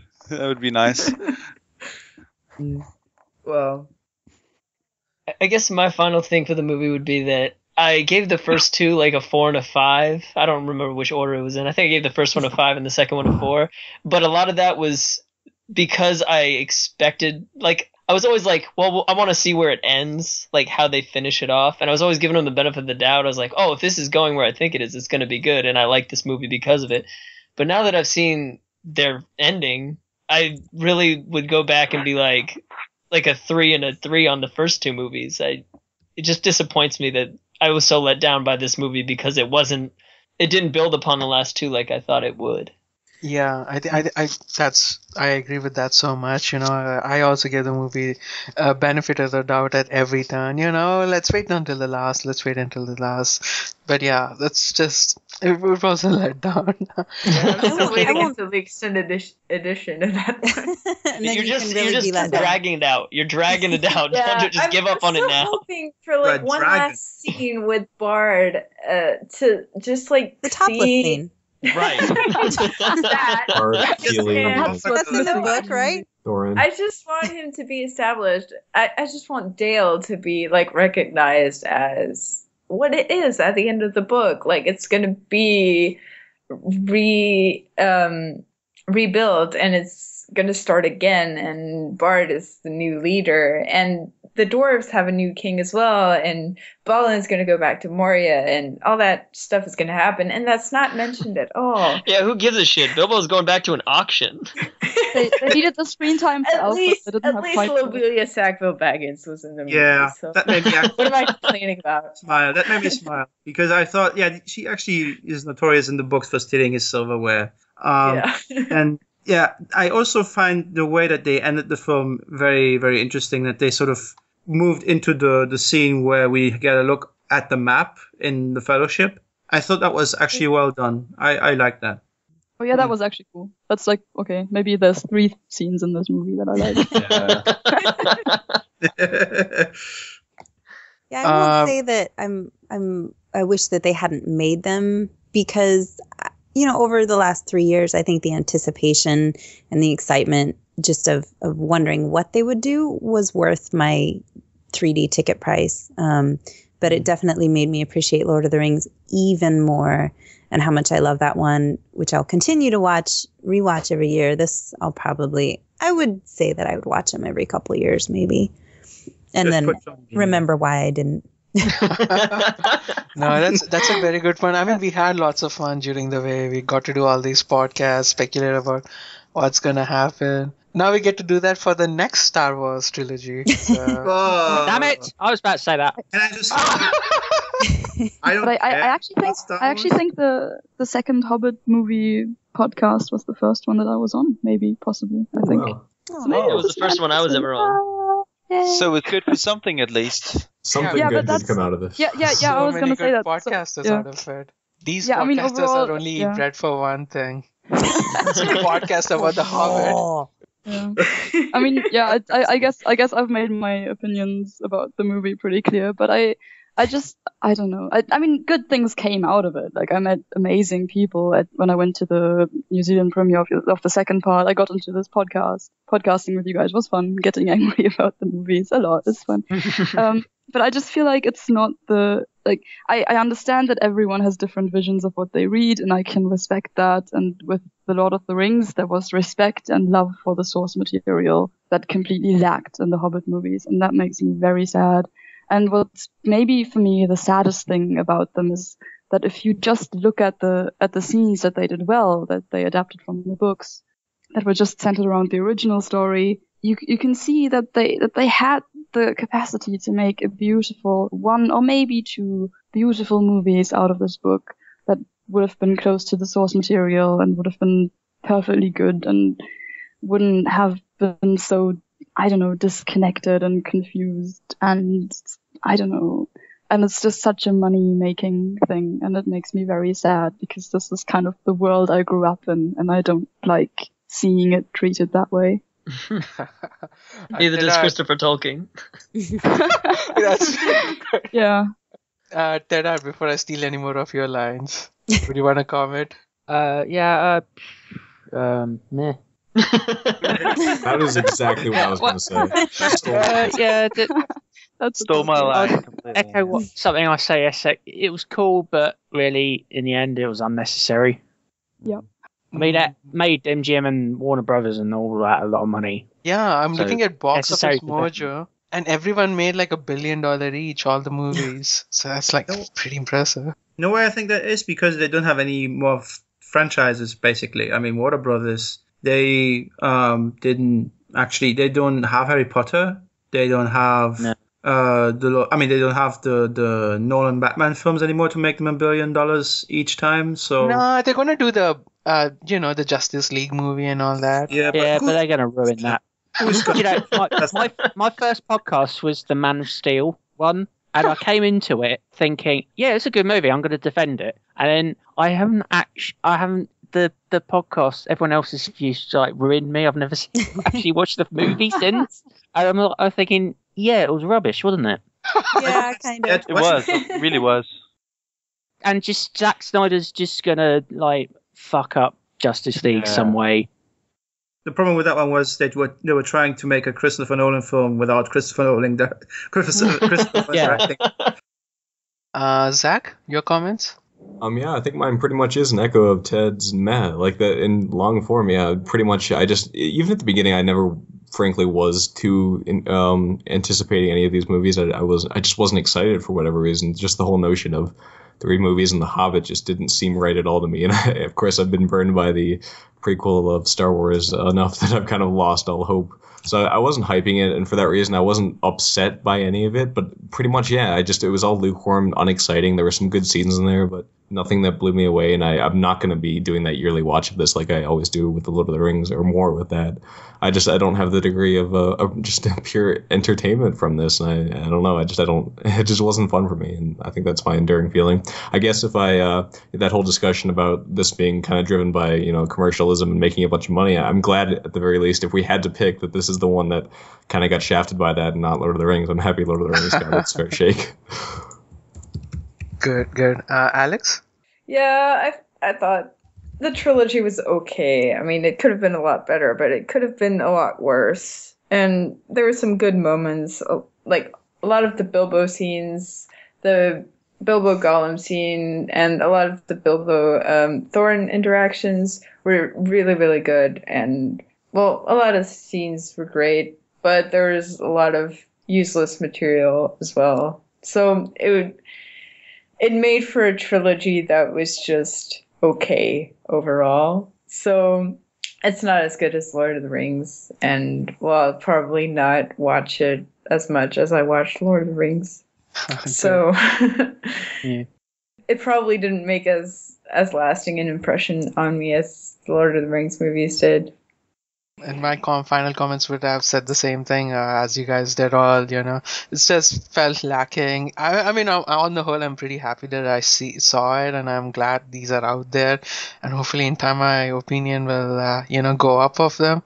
But at the moment, thank God, Lord of the Rings is still there, and Peter Jackson's not bad, like Luke is going around and re-editing Lord of the Rings, so anything like that. I just thought of another question, which is, how do you see the future of this franchise going on? Well, Christopher Tolkien has to die, then someone will sell the Silmarillion rights, and then we'll go through it all again. No. How many of you see him as the last guardian of the everything Silmarillion's probably it's not like a trilogy's worth. It's probably a whole cinema universe is worth. This is my greatest nightmare. Seriously, if that ever happens, they are going to make a trilogy about it, of course. Well, they could probably make a good. They could make it's going to be super epic, awesome, high frame rate, 3D with interaction, 4D actually, because you get sprayed when there comes water in and stuff like that. That'll be a Stars TV show. It's Vision. Yeah. On the video game front, it looks like they are in good hands. Like, I mean, the Shadow of Mordor looked really good and had a very good story in it. And it's like there might be sequels of the game. So on the video game side, at least it's doing well. You named one? You're 1 for 300. Yeah, I played Battle of Middle-earth for a while. Maybe they can make a movie out of that. I don't know. It's all just Vista shots, the whole movie.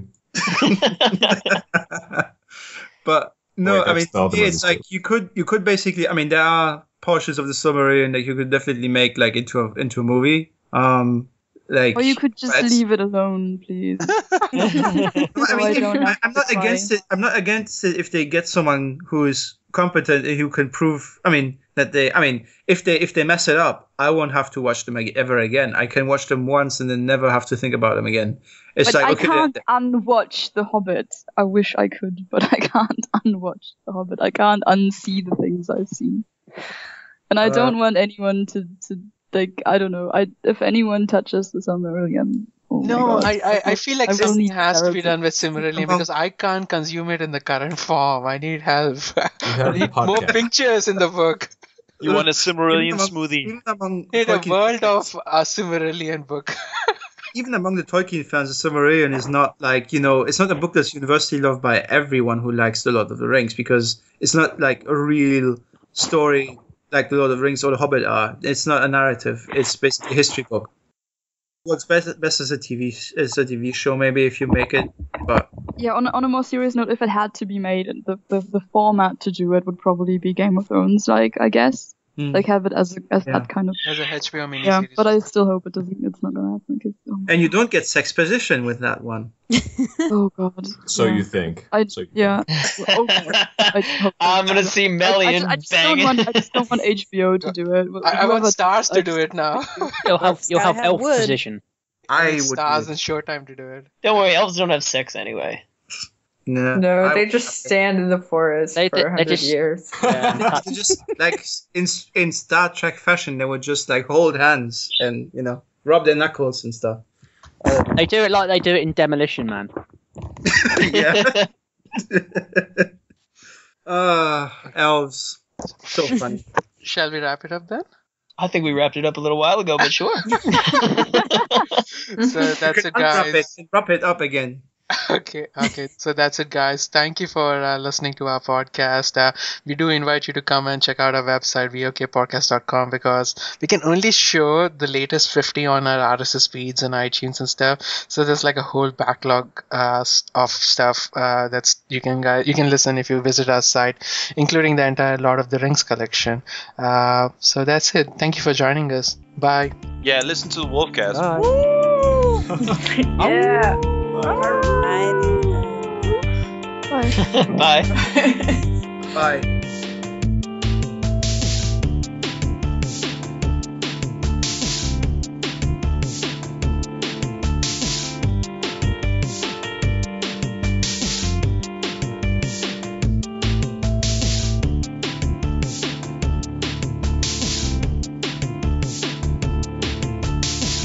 Okay, listeners, we're going to briefly take a break from the rest of the podcast to get Greg or Claudiuthefools review for the movies.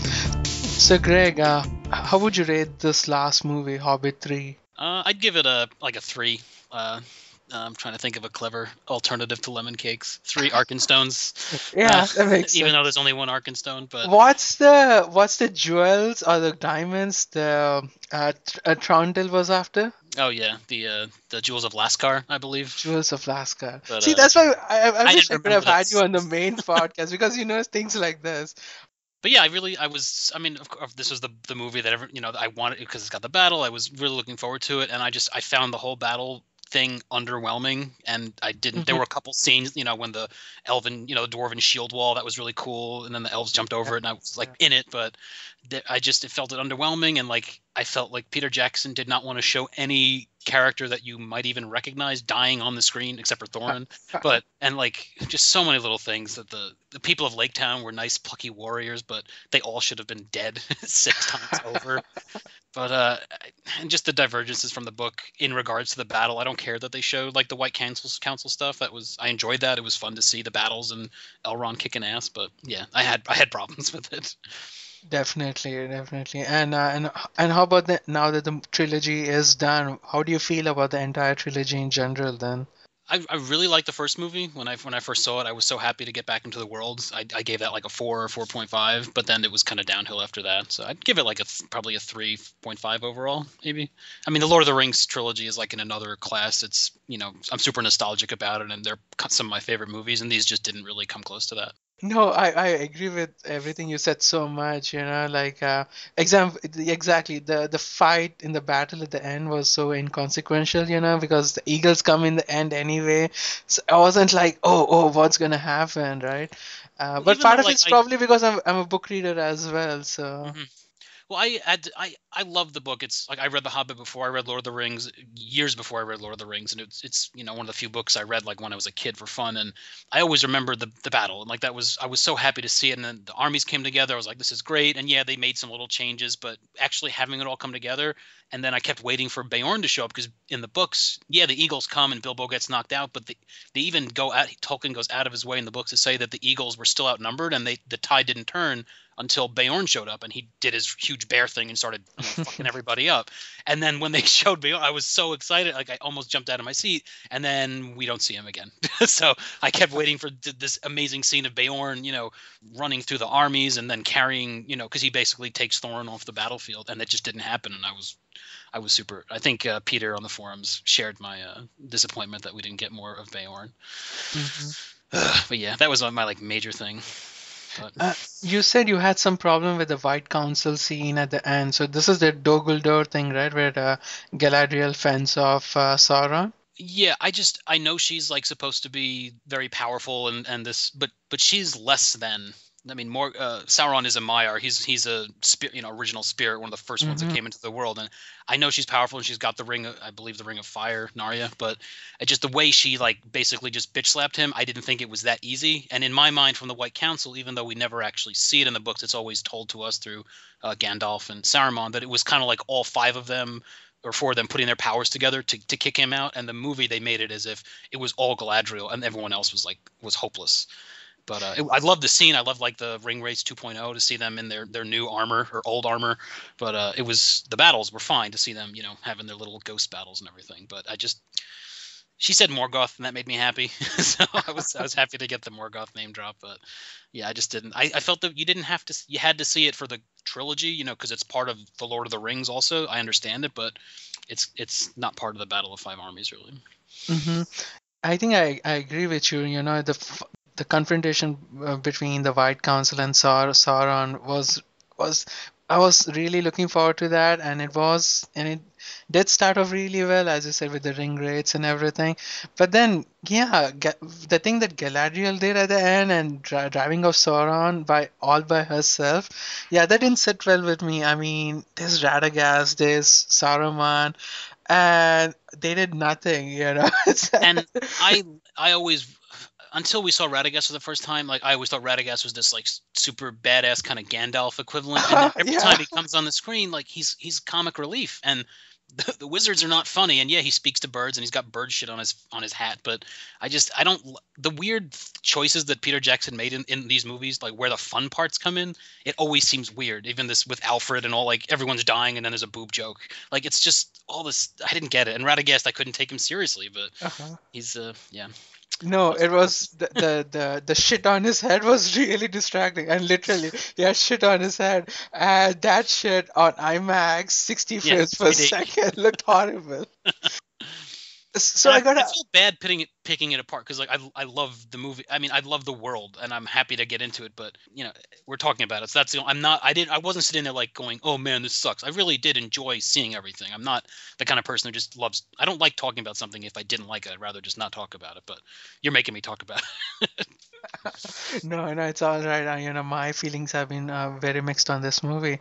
So the other thing I want to really ask you is, I felt the movies were not goofy enough. I felt the movies were too serious, and for me, The Hobbits I feel it's a children's book and should be a bit more goofy, and it's taking itself too seriously.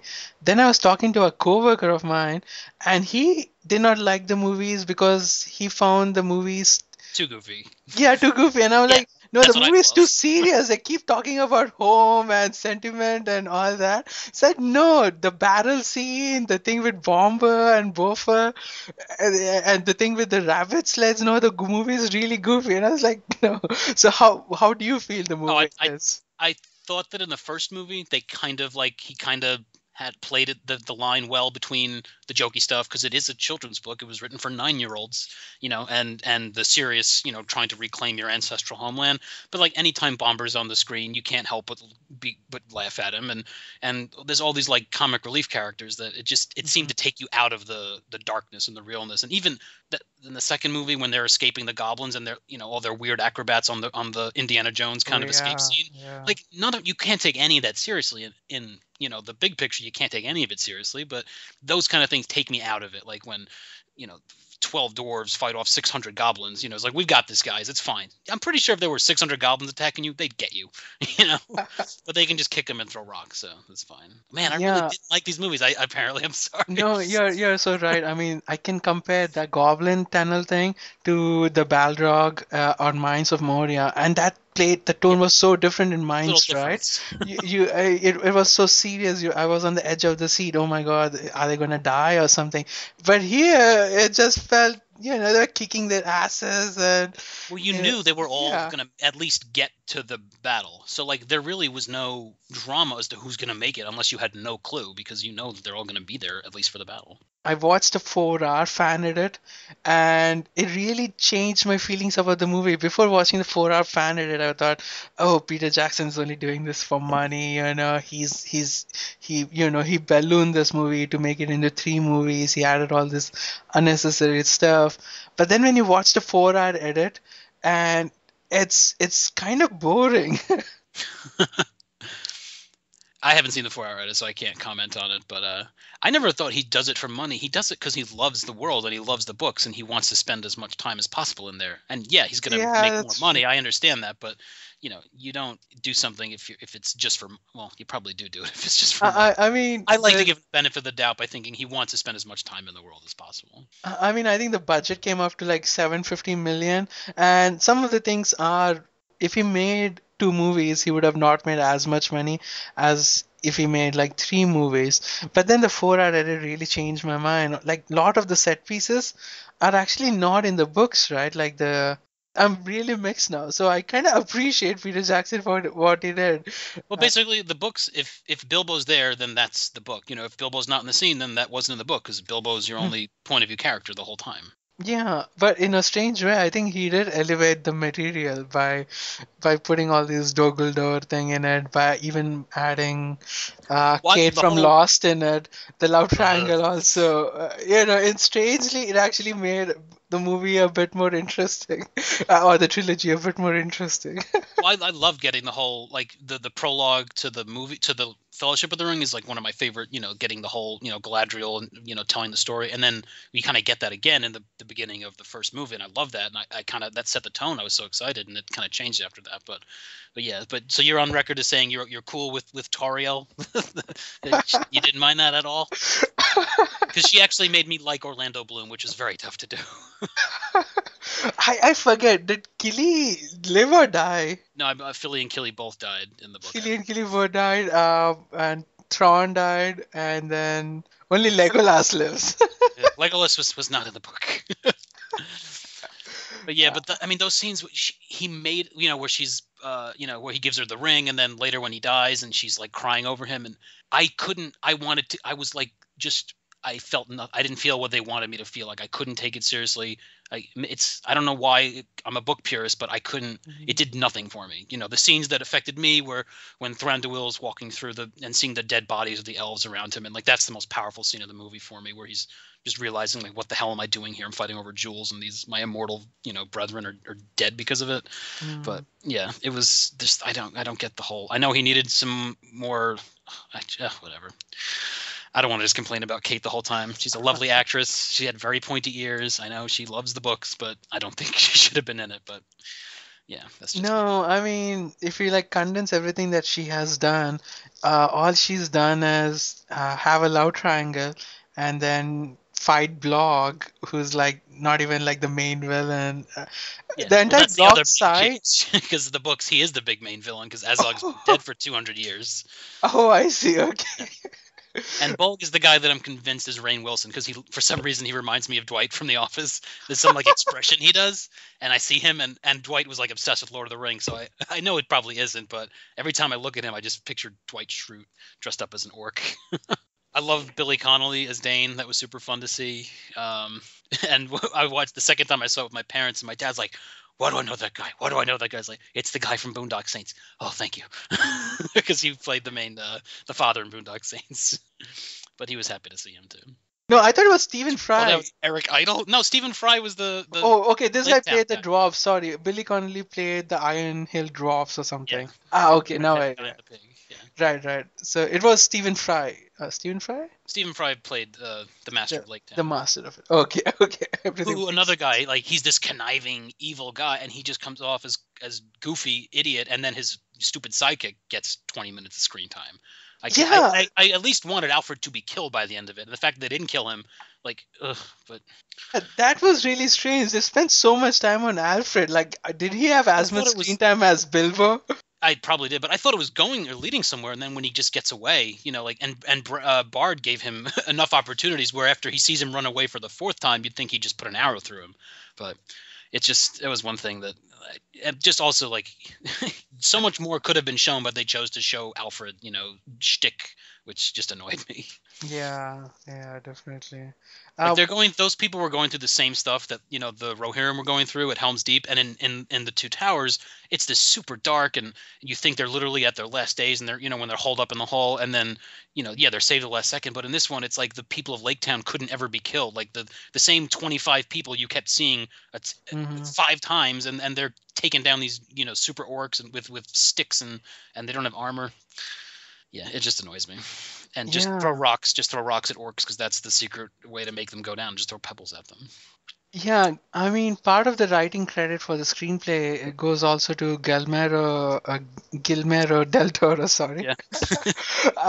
So I wonder how much of his influence stayed in, because the source material is a bit goofy, where they're just fighting it the entire time, and but as you kind of suggested, the thing with the Alfred, him dressing up as a woman and hiding and everything, that isn't in the book. And so it is this kind of a mix where they were trying to make this movie a bit more serious, but then at the same time they did add all this comic relief in. Yeah, but It's an odd mix. In the Two Towers, where like they're handing out the weapons to the boys and the old men, when they're all going to die. If you saw like some coward dressed up with fake boobs there, like I think that would take away from it what they're trying to do. And I mean, I cried the first time I saw that, but this one I was more like groaning than ever coming close to crying, except for when there were the dead elves, because elves are immortal and they shouldn't die. See the Silmarillion VOK recaps for more information. Are you planning on doing more, or are you done? Yeah, we're doing Baron of Luthien later this week. Actually, we'll record that on Monday. We took like a Christmas break, and scheduling is always tough with the European people spread all over. So in a way, I am kind of sad that this is done, and there's probably no more material to come unless something changes and Peter Jackson gets more access to it or something. But are we done with the trilogies, you think? Or are we done with this world in movie form? For Peter Jackson, at least, because at least as long as Christopher Tolkien is, in charge of the estate, because he didn't like what he did with Lord of the Rings, and he's not going to let him touch the Silmarillion, as far as I know.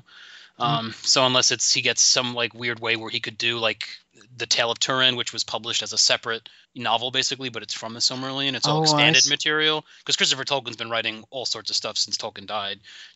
He's done Beowulf and King Arthur, but he's done a lot of histories of Middle Earth and all that. But it's tough to film that stuff because it's all ancient history and there's no hobbits in it. So.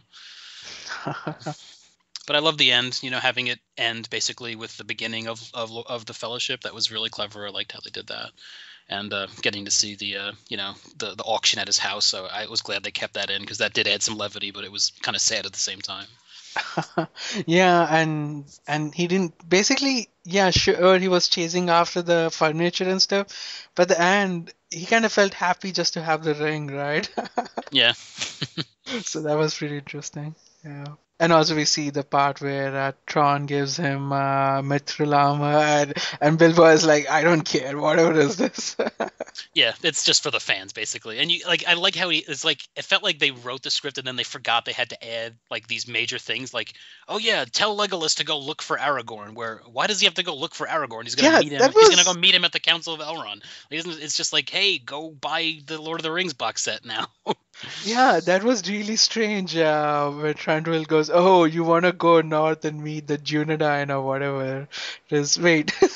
Yeah, and I think this is like 80 years before, so he's like, I mean, I know he's probably like in his 20s, so he's not a kid, but he's still like, how would Thranduil even know about him? Yeah, that's true. What did you think about all the fancy Legolas stunts? I don't like Legolas. I don't like Orlando Bloom. I can't. He's there for like eye candy, and I just don't like it. And he's a badass elf, but I liked it when he killed the elephant and he had his little thing with Gimli. But there's no Gimli in this, so he just comes off as like super arrogant, and really like the best at everything. But he does. He's very acrobatic and he does some cool stuff. But I'd rather watch the dwarves. I was crush some skulls. I was going to say exactly the same thing. His one-upmanship against Gimli is what made it acceptable and okay that he was able to like take an entire elephant by himself. Yeah. But here it just comes off as like, what the fuck? But I did like the battle he had with Bolg. That was pretty cool. Fighting gravity and the super orc at the same time. I think we are done. Or do you have anything else you want to add? Oh no, let's not get all my stuff out. Sorry, I can't make the main discussion. Oh no, that's all right. I'm actually contractually obligated to have you on all of my podcasts. Otherwise, all the fangirls and fanboys, Greg's fangirls and fanboys are gonna yell at me. So that's why I had to do this. I was forced to do it. No, it's wonderful to have you on, Greg. And I really wish you could have made it to the main podcast as well. I have fun editing and say hi to the crew for me. Will do. Okay, you have a good night. You too. Take it easy. Bye.